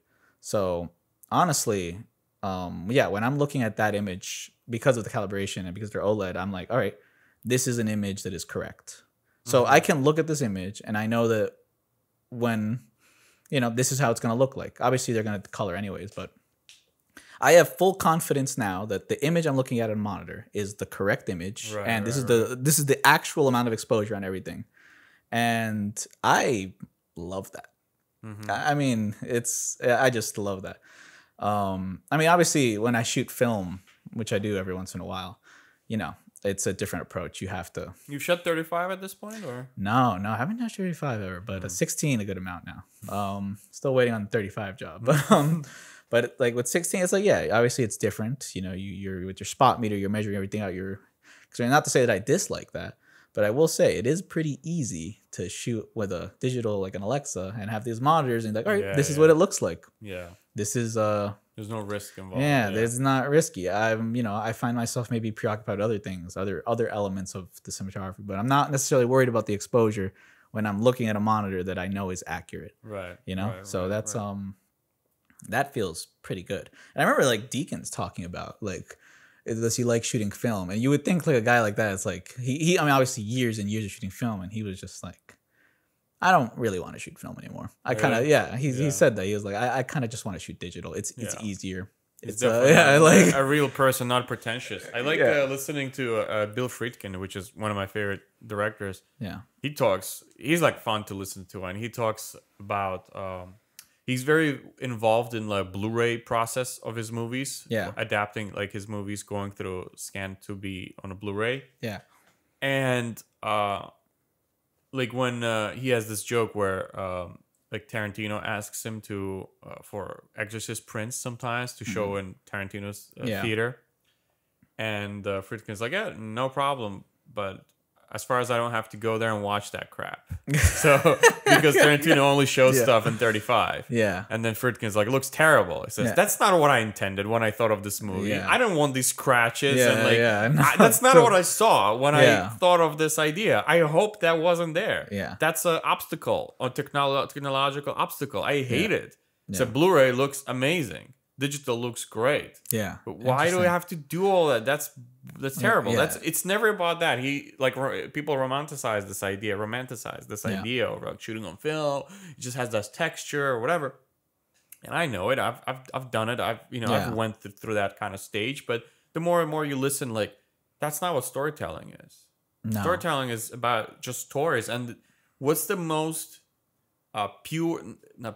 most clear way for us to experience these stories where we connect to them like the most? Yeah. Is it, anamorphic lenses and and 23 to what's the aspect ratio? 23:9. 23 to 9, yeah, or 2:9:1. to 1 to 11, whatever, I've forgotten already. Like, or is it shooting in film and have all these scratches, or what is it really? Yeah, no, totally. I mean, obviously you get excited using toys. Right. I still get excited. Right. I mean, as much as I'm used to toys, I mean, listen, if I get hit up to do a job on Alexa 65, I'm going to be very excited to play around with an Alexa 65, The first time I shot on the LF, I was very excited. I was the first time I used Blackwing's lenses. I was very excited. I was like, oh man, these are awesome. Right. But it's like you are excited to be playing with all these big toys and I guess this, but I do think that ultimately it's like story has to trump everything, right? Like, yeah, just like when it comes to shooting 16 or film, I think there is a different creative process. I would think because of the nature that you're loading a magazine, you're shooting on film, you don't want to waste. You're actively wasting money if you shoot a lot. Yeah, right. I think there is a different approach maybe for a director and a cinematographer. And I think it changes like the way the set runs. And you could make an argument that, you like shooting on film because you prefer the method. But as far as the way things look, purely on image. It's like cooking. Yeah. I mean. Think about it. I mean, listen, there was, the truth I believe is that today, when you shoot 35 millimeters today, it does not look different from digital. Mm-hmm. It's interesting. I forget Steve Yedlin, who I think it's Steve Yedlin. He's a cinematographer. He shot like Knives Out, and he's like also kind of like that was film, right? Yes, I believe so. Yeah, he also shot. I think the most recent, not the most recent Star Wars, the one before. But right. Yeah, basically who works with that director. Yeah. I forget his name, but yeah, he also shot the Star Wars and but so he's like also kind of like a scientist when it comes to images, like digital versus film and cameras and stuff. And he has a very interesting site that he posted. Like, and again, he's like very much, he knows things about like color and like, and like pixel. I don't know. He knows way too much about this stuff. Right, he's right. like clearly he's like a genius when it comes to like Yeah. the science of image today. But he did this interesting project where he put together side by side like a 5D, an F65, an Alexa, 65mm film, 35mm film, and the red. He just did a whole bunch of different formats, and they all looked exactly the same. Jesus. And he said, obviously, there's differences between these. I'm not gonna but under these conditions, I've created the exact same image. And basically, he was like, if you can tell me you see something different between these, I would like you to prove it to me, because to me, there is no. You look at they're exactly the same image, like exactly the same image. 5D. Yeah. Like, and so Yeah. how many cameras was it? Yeah, I mean, it was like 5-6 cameras. Yeah, Jesus. 5D, a F65, an Alexa, 35mm, 65mm. Gee. Remember, but yeah, and of course, I mean, ultimately, yes, there's different conditions and stuff. But it's like you said, under these conditions, though, that I've set up for this particular shot, it was like a shot of like, So you like said a woman in a light. changed the light a lot. Exactly. You know. Not even. I think he just. I don't think it's like he changed the light a lot. It's like, I think he set up a certain level of light, Right. with a certain contrast ratio and a certain frame. And then under these conditions, he obviously maybe a little bit of manipulation in post. Right. But under these conditions, all the images looked exactly the same. And of course, I mean, not to say that a 5D is you can point it somewhere with the same way Alexa, and it's gonna look. No, it's not gonna look the same. But under the conditions, I guess it was the same image. And I truly believe that when it comes to 35mm today, with how clean 35mm has gotten with the obviously modern scanning processes, and like you just can't look at something and really tell me that it's shot on film or shot digitally. Yeah. Like, which one was I don't know, like La La Land, for example. Like, That was 35, right? Yeah, 35. Like, who out there really sees it and is like, oh yeah, that was 35? Yeah. I mean, no, don't get me wrong. A lot of people say, swear they do. A lot of people swear they could tell the difference. And I definitely see 16. No, 16 for sure. 16 actually does look right different. away. Yeah, Yeah. 16 is very. And maybe that's why it's so popular now, because it's more visible. It's No, got I think you so. embrace the. Yeah, if you want to shoot something and have that look, I think 16 probably embodies a look more than anything. But 35mm versus digital, especially when both of them are going to like higher end post houses, like big movies obviously do.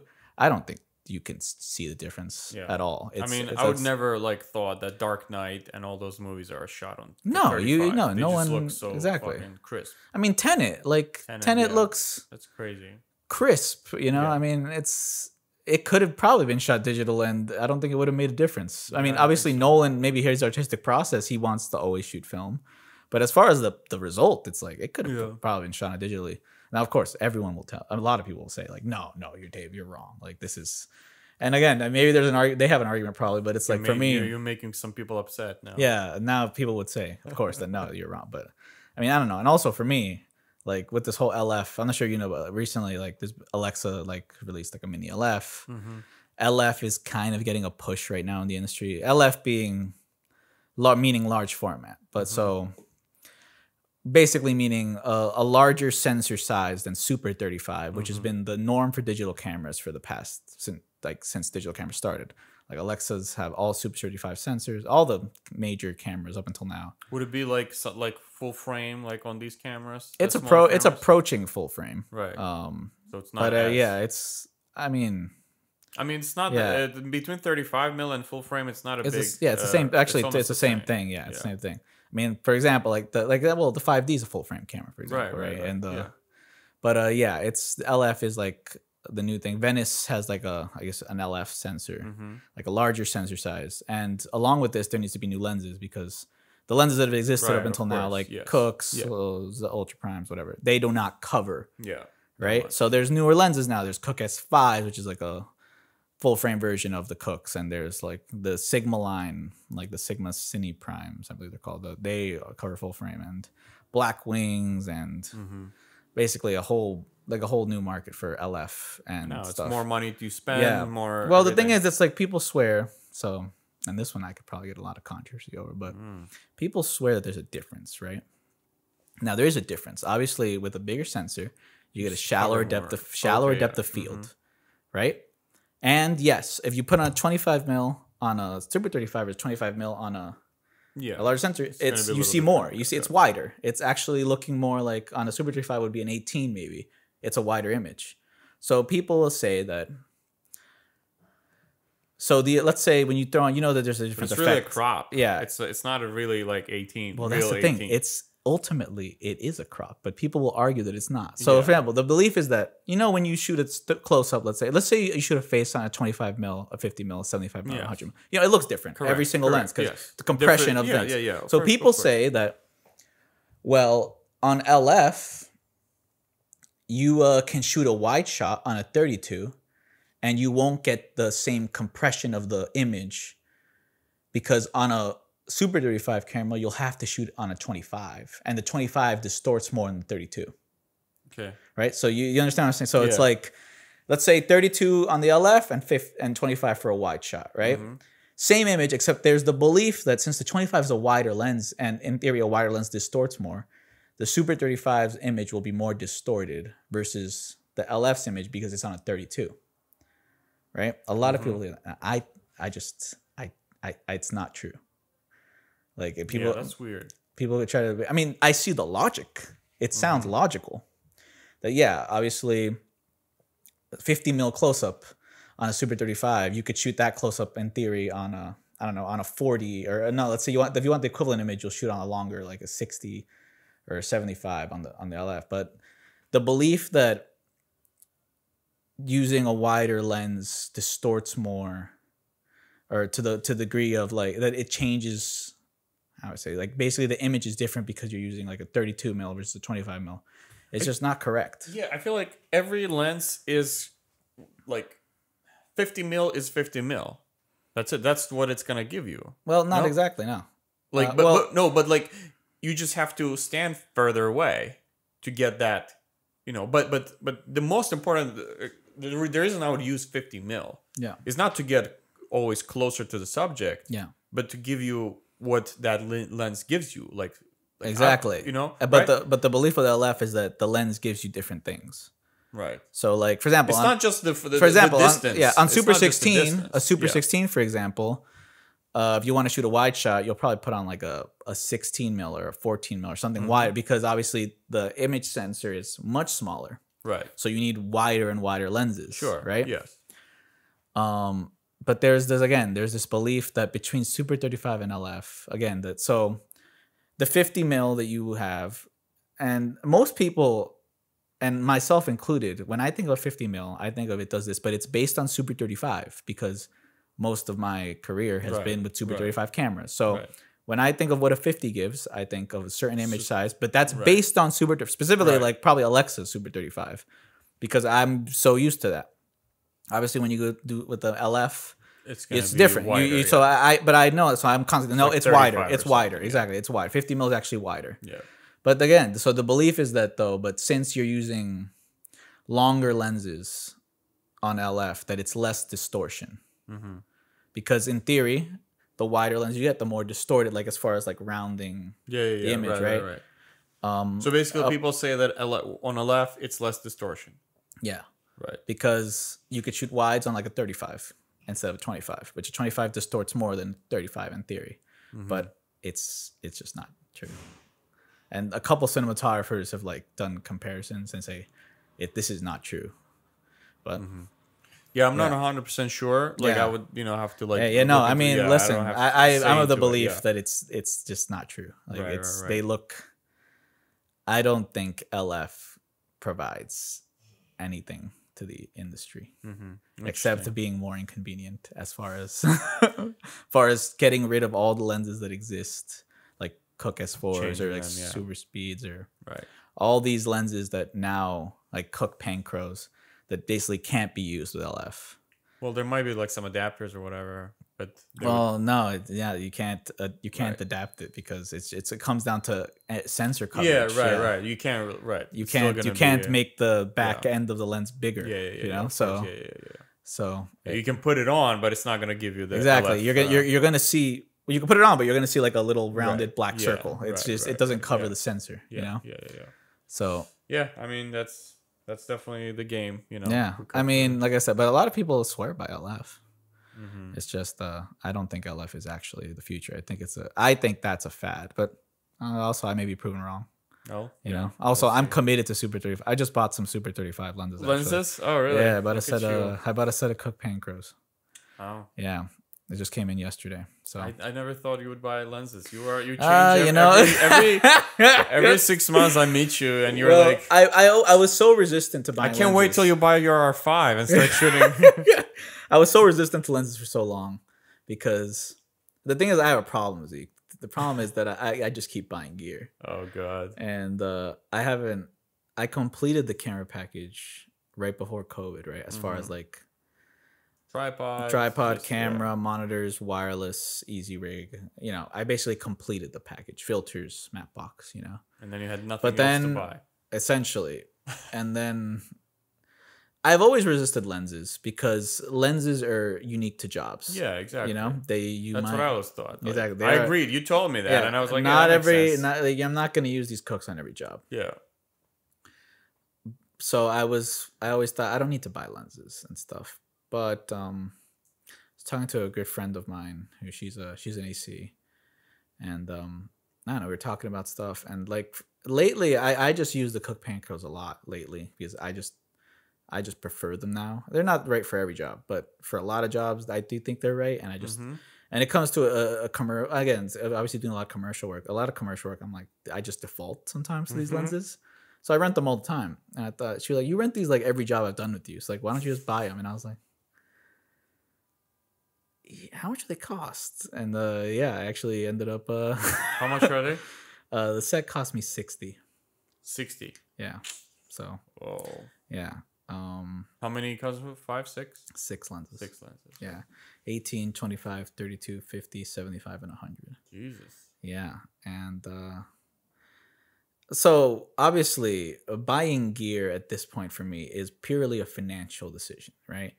It doesn't add to my like I'm not getting more jobs because I have these lenses now.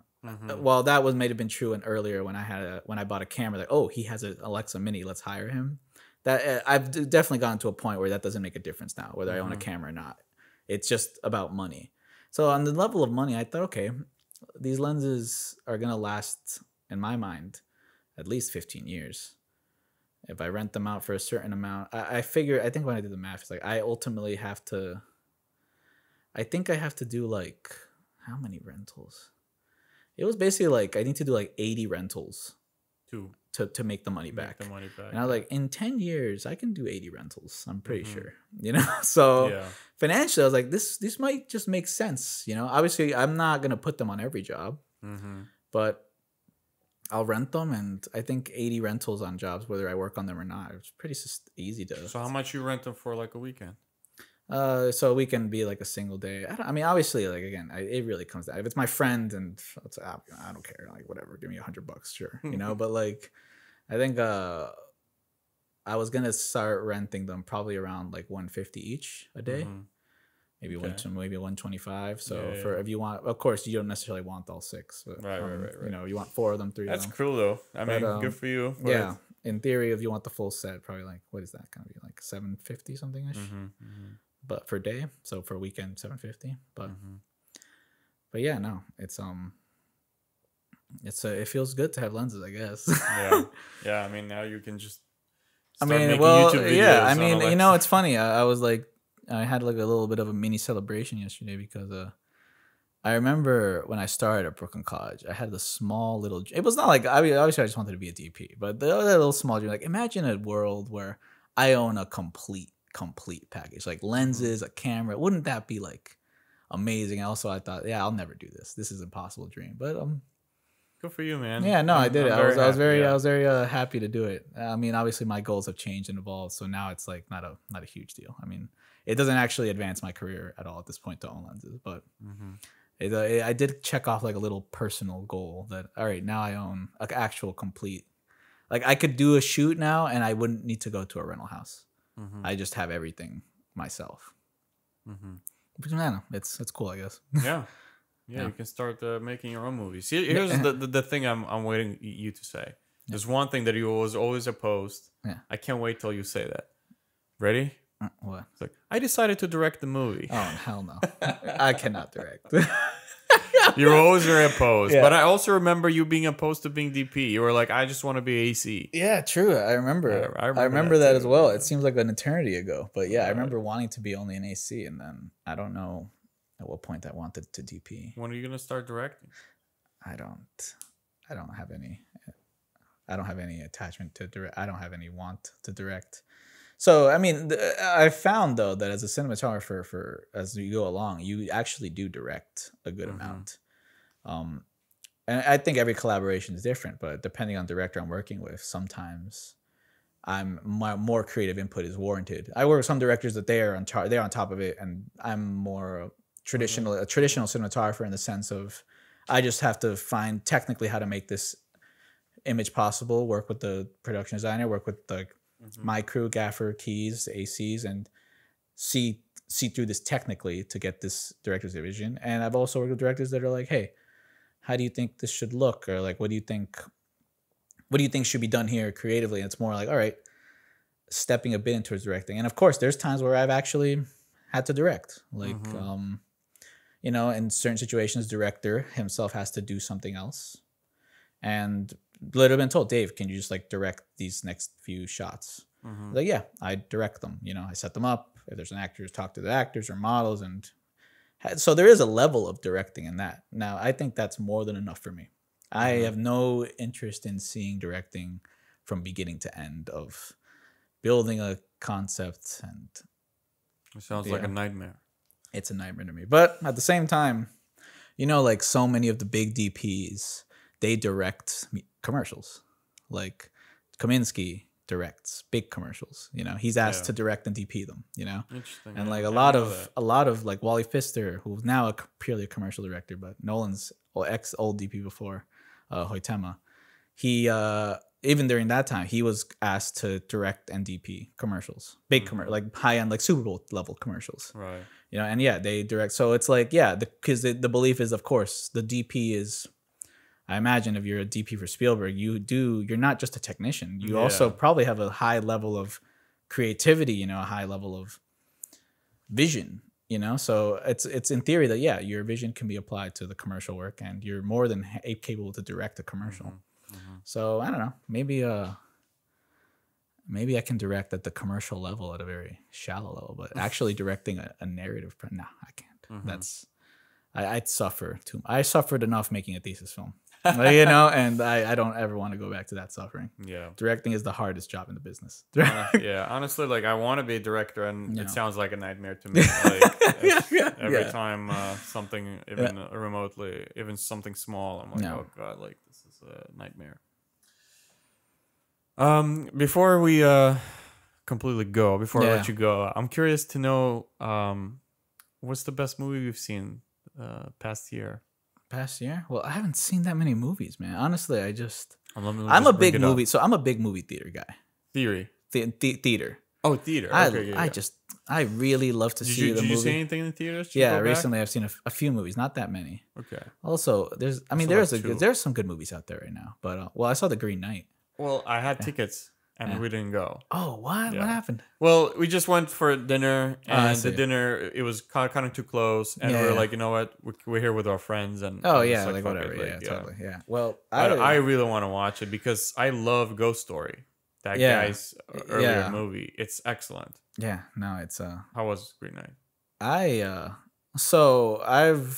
loved it. Okay. But I will say, people I saw it with said that it was a terrible movie. Really? Like, I mean, I found there's very polarized opinions. I have another friend of mine. Something tells me that I'm gonna love that movie. I think you'll love it. Yeah. From what I know of it. Looks amazing to me. Like, no, I think you'll love it. Looks slow, nothing's happening. Exactly. I love it. It's very slow, and honestly, not a lot of things. I mean, a lot happens, but at the same time, not a lot happens. It's definitely, I think there's a lot of the element of the Arthurian legend of following this character on these pretty, what apparently are like very random situations and that aren't necessarily that important. But I think that's what I like to see. And there are some very deep moments in the movie as well. Not deep as far as like maybe building up to a grander structure as far as the film itself, but deep I think deep like philosophical thought Right, in right, certain right, moments. right. Very short moments are like, oh, there's a deep philosophical thought here. That's amazing. But also the movie's very cheeky as well. Like, and I mean, you'll see it, I think, and you'll understand what I mean. It's like it's very cheeky. It's aware of itself in some degree Okay. of it's being silly. Maybe there's silly moments, and Interesting. you know, in the movie, there's moments that you just have to laugh because it is silly, and I think it's intentionally silly. Okay, so it's not taking itself too seriously. No, the movie is not as seriously as you think it would take itself. Actually, I believe the movie does not take itself very seriously at all. Like there is a lot of moments that you're It's like, a common. Yeah. That's. I feel like filmmakers, in my opinion, good filmmakers produce like high art, yeah, but they themselves don't like high art. If you know Yeah. what I mean. No, I Like they're know, kind of yeah. very cynical about it. Yet they, before they do it, they're like, "Hey, I'm an idiot." yeah, But here's what I want to say. yeah. Like there's a little bit of that happening. I want to bring up a film that really knocked me off my shoes. What's the American expression? Knocked me off my socks. Socks. Yeah, I think. yeah. The Father, I think, is one, or Father, whatever. Yeah. The Father. I don't know if there's the before. See, I wasn't that interested in seeing it. I haven't seen it. I wasn't. But that same colleague, my friend, who worked on all those things, he's in SAG actually randomly Yeah. because he used to live in LA for 10 So years. he has the screeners. He has screeners. Yeah. So he gave me screeners, so I just watched it, and I thought it's like incredible. Really? It's you never seen anything like that before, unless there's some obscure movie that's done that. But it's a movie where you see it's this man has Alzheimer's. Yeah. But you see the movie from his perspective. Interesting. So you never see it. It's not about like I would never guess to make that as a director. I would be like, well, we have to tell the story through the eyes of his closed ones, right? Yeah. So we see there how what it is to be Yeah. with someone who have a father who has Alzheimer's. Yeah. No, the movie doesn't do it. It's almost like a horror film Really? because you experience the Alzheimer's with him. You experience what that feels, and you have to really pay very close attention. Yeah. And I mean, it's shot nice and whatever, you know.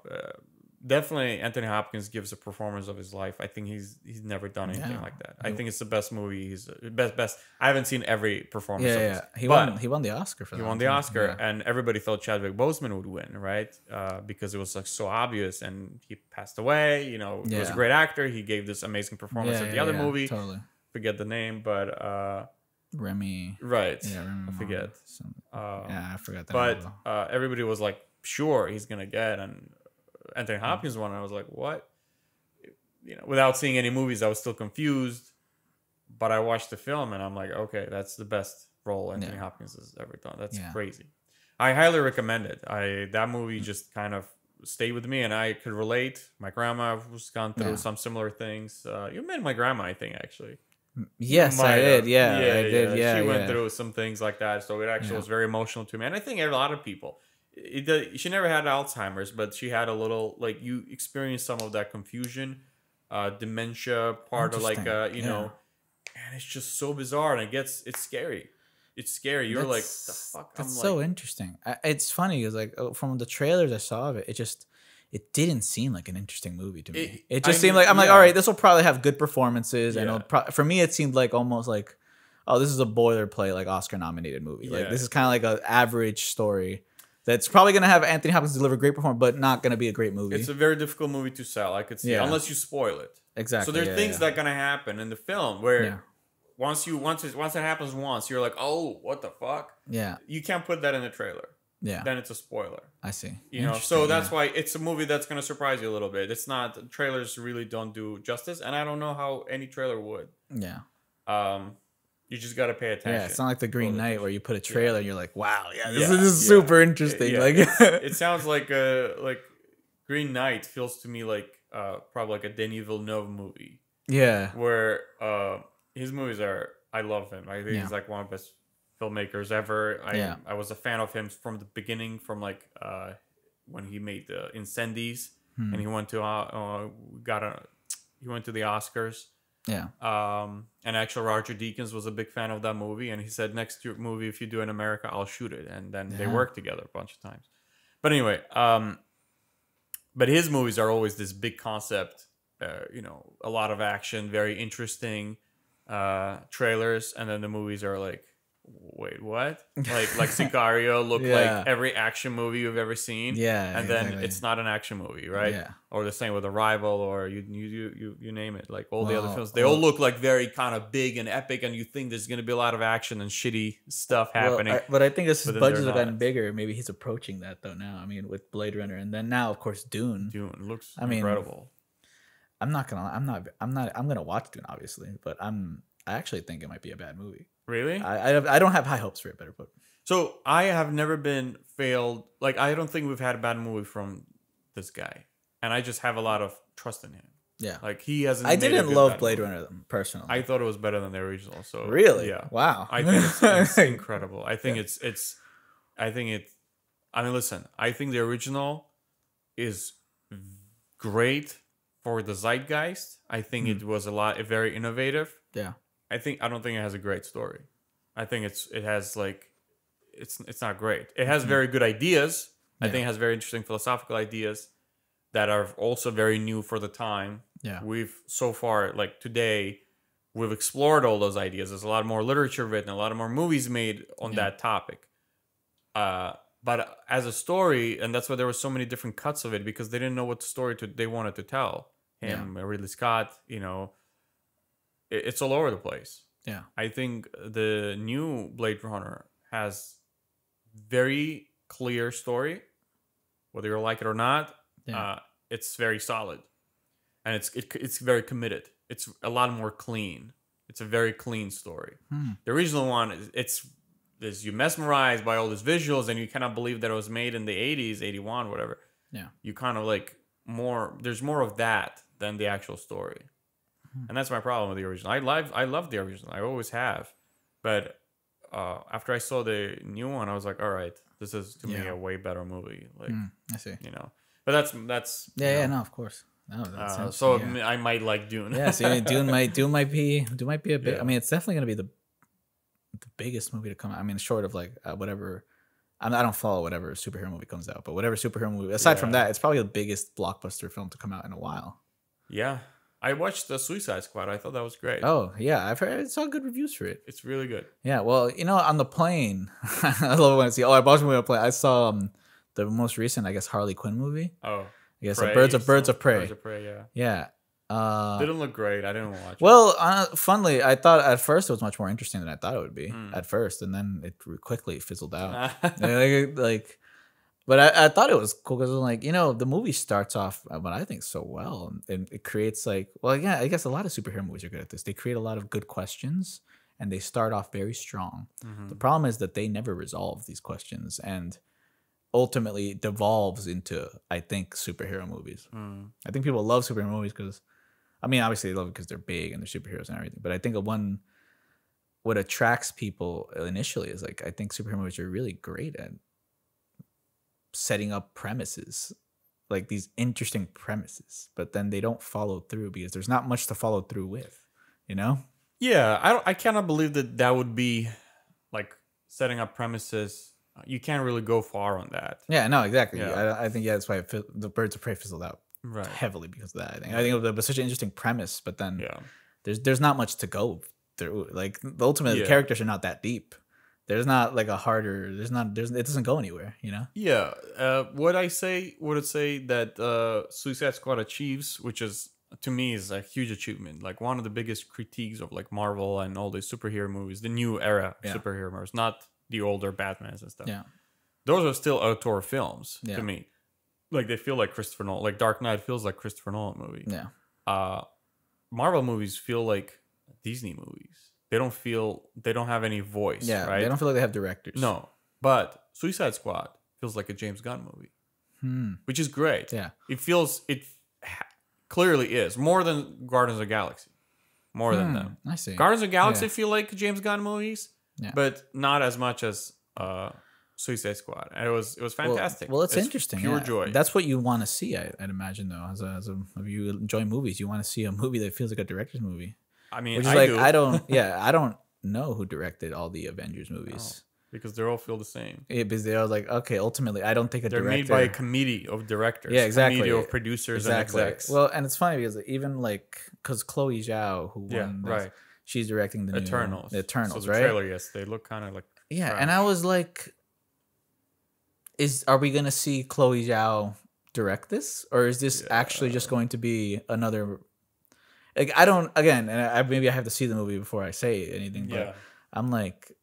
Obviously, Chloe Zhao got this because she won an Oscar for Nomadland. How many scenes has she really directed in it? Yeah, I mean, how much stuff exactly. is Like, second how unit stuff, did she? Did she have any word in the script? Did she have any creative?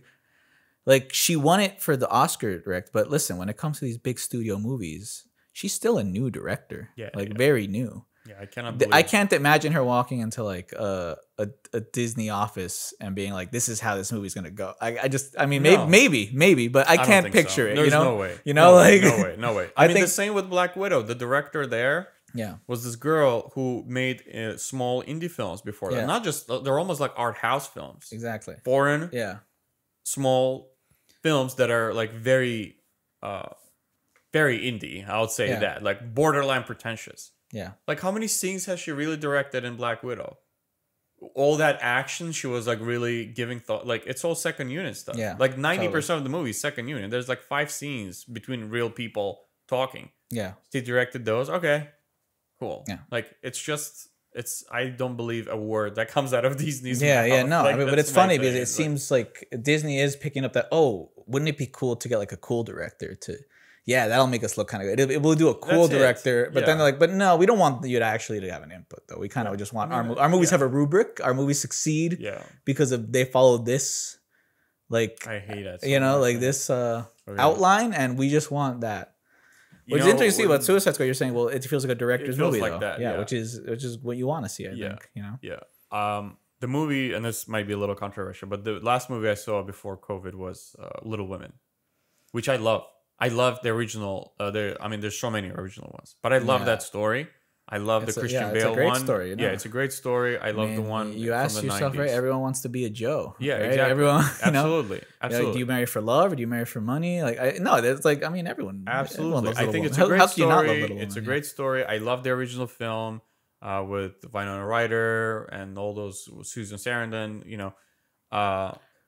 It's like movie sits very dearly to me. Yeah. I watched their new one, and I love, what's the girl's name who directed? She directed Lady Bird, and she was in Frances Greta Gerwig. What is it? Greta Gerwig. Gerwig, yes, Gerwig. Greta Gerwig, right. Greta Gerwig. I liked Lady Bird. I really enjoy her in the Frances Ha, Noah Baumbach movie. I love, kind of her everything, like her vibe and everything. I don't believe they let her direct Lady Bird. I have the same opinion. Little Woman? I'm sorry, Little Woman. I didn't like the movie. Little Woman didn't feel like a Greta Gerwig movie to me. No. And that's my and I'm pretty sure, and that's what bothers me, is that these guys, these execs, are like, we're going to make the feminist movie in this time. We're going to remake Little Women, right? Yeah. It's a good time to remake it. We're going to give it to the Academy Award. I don't know if she won or nominated. I think she won for a Lady Bird, Best Directing. We're going to give this to an Academy Award nominee or whatever, winner. Well, yeah. The same thing with Disney. We're going to make it look like it's the most feminist movie, and we're going to give it to this girl. And I just do not believe that she, made it, that it was all in her hands the same way. Well, it doesn't feel like her film. Yeah, no, I agree. I mean, I think there's an element of, obviously, once you get a bigger budget, because I'm pretty sure, I don't know the exact number, I'm pretty sure Little Woman had a lot more money than Lady Bird. Probably, and obviously had a lot more talent in it, a lot more famous actors, a lot more everything, a lot more probably all around. And significance to the zeitgeist. That movie has that kind of weight. Yeah, but Lady Bird is such a unique, like, it's such an, I guess, maybe not the right word to describe, but it's such an indie film, right? It's such a film with a unique look and a unique taste, and so peculiar and so interesting. And I think just to see the stark contrast of Little Woman being like, Little Woman approaches much more of a studio movie. Like, right. It doesn't. I personally did not really like Little Woman. The movie, no, me neither. It just doesn't feel like it takes risk. It kind of feels like it falls like a rubric of a studio movie. It kind of feels like, oh, this is the movie I saw in the trailer. And this is like, I probably could have just seen the trailer, and I understand what this movie is. Yeah, I guess I was trying to make example of a director not, like exactly what you described with the Marvel movies. Yeah, but I guess here this is kind of a Marvel movie. That's kind of what you're saying. I mean, I guess so. It's actually quite big. Yeah, I mean, again, who knows really, but. I mean, Little Woman had way more star. I mean, you had Timothée Chalamet, Florence Pugh, Saoirse Ronan, Bob Odenkirk shows up, and I was like, "Well, what is he doing in this movie?" And for this role, like, you have so much more stars, and I mean, maybe, I mean, I can't imagine. Maybe she got to direct. I mean, it's a period piece and stuff. It's like you know. I mean, I mostly think it's the movie's just important. It's too important to give it to Greta Gerwig, but that kind of, for me, defeats the purpose of making a fucking movie and hiring her as a director.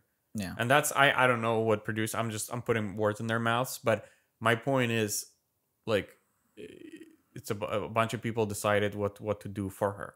That's how I feel. And the movie doesn't have any. It feels like it was made by a committee. Well, again. I mean, ultimately, as for the success she's had, I guess ultimately though, she is still a new director. Still, like, I mean, you can't compare it to, like, I don't know, the Guillermo del Toro, or like the. Well, then don't give her this job. Give it to the girl for Hurt Locker lady.